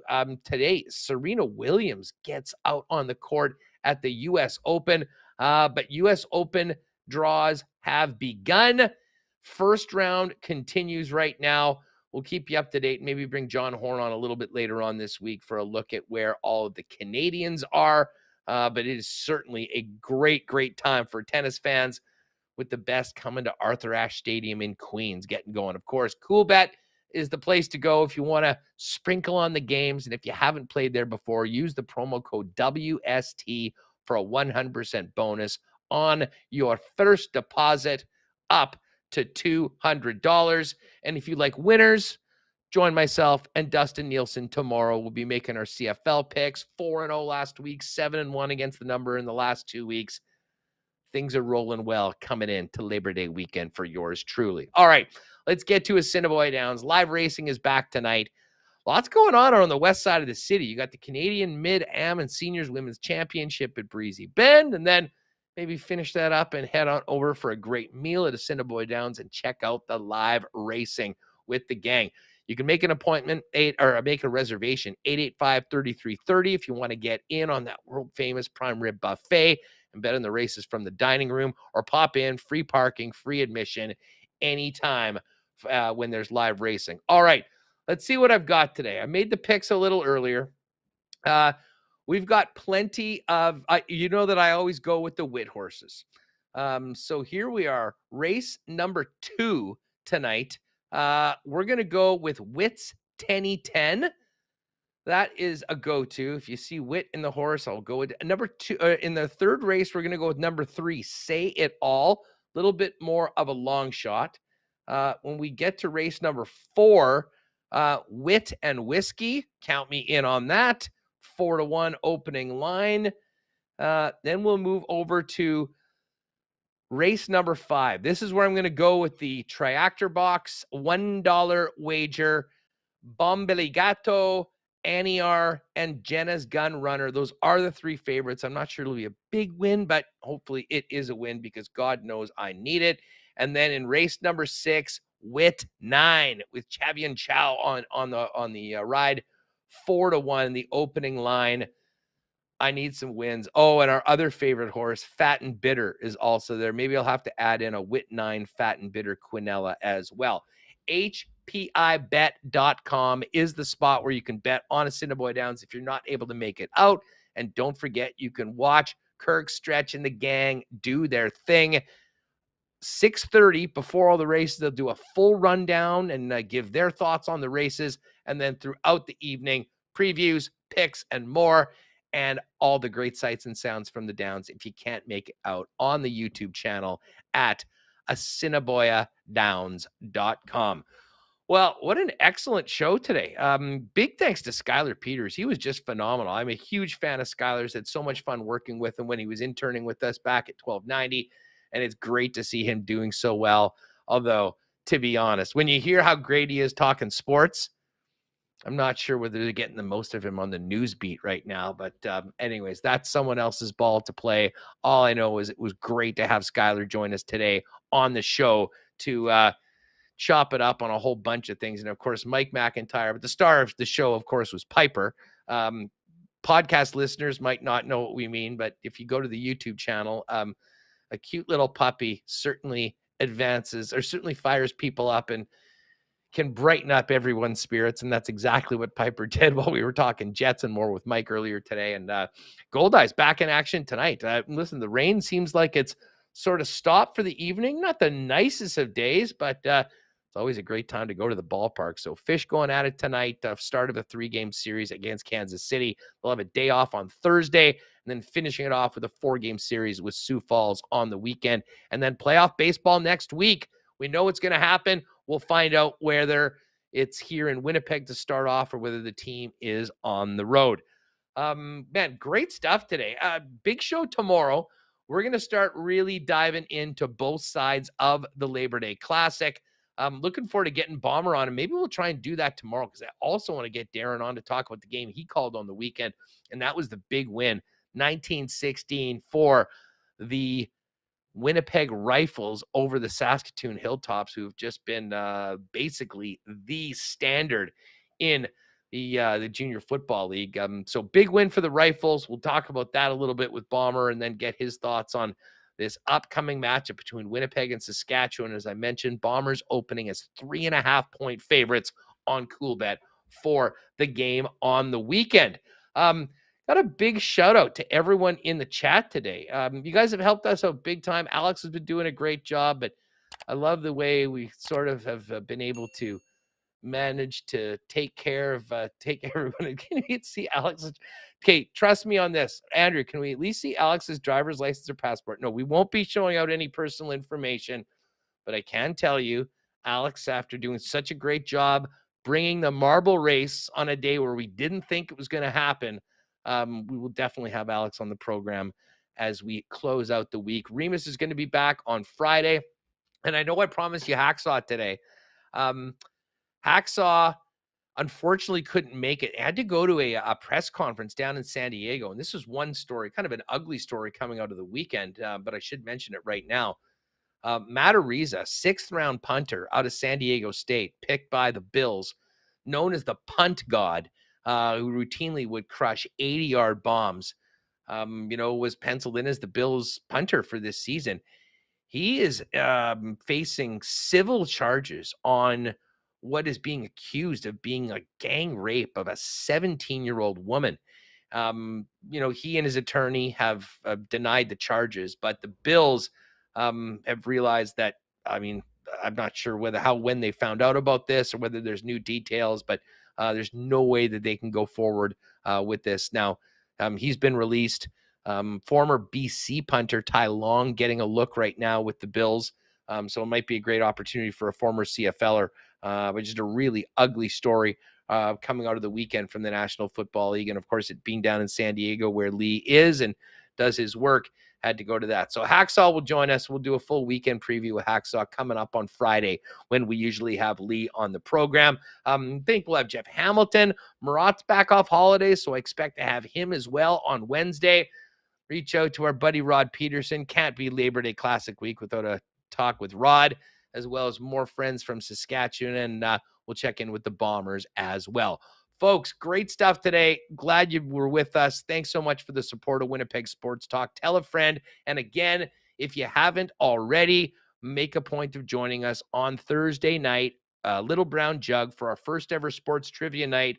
One more time, I will throw it in the YouTube chat. Click that link.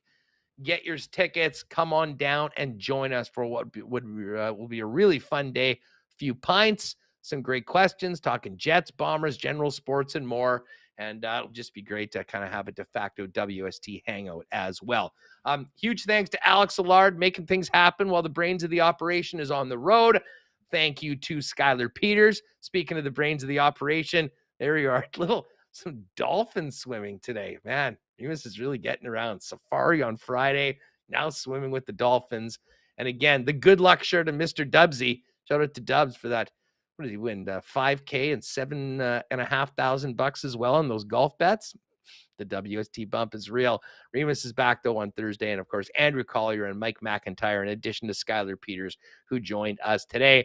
And, as always, thanks to the sponsors that make this show happen all the time. Lock Shop tomorrow, CFL picks. We're red hot. It'll be at noon on Twitter, myself and Dustin Nielsen. And then we'll get at it 1 p.m. with another edition of Winnipeg Sports Talk, getting all over Labor Day week in the Canadian Football League and more. For Alex Allard and a vacationing Michael Remus, I'm Andrew Peterson. Special thanks to the people in the chat. We'll see you tomorrow at 1 p.m. Have a great night. We'll catch you then. Oh, my God. Oh! Shut it down. Let's go home. Thanks for tuning in to Winnipeg Sports Talk Daily. Make sure to subscribe on YouTube and your favorite podcast feed at winnipegsportstalk.com.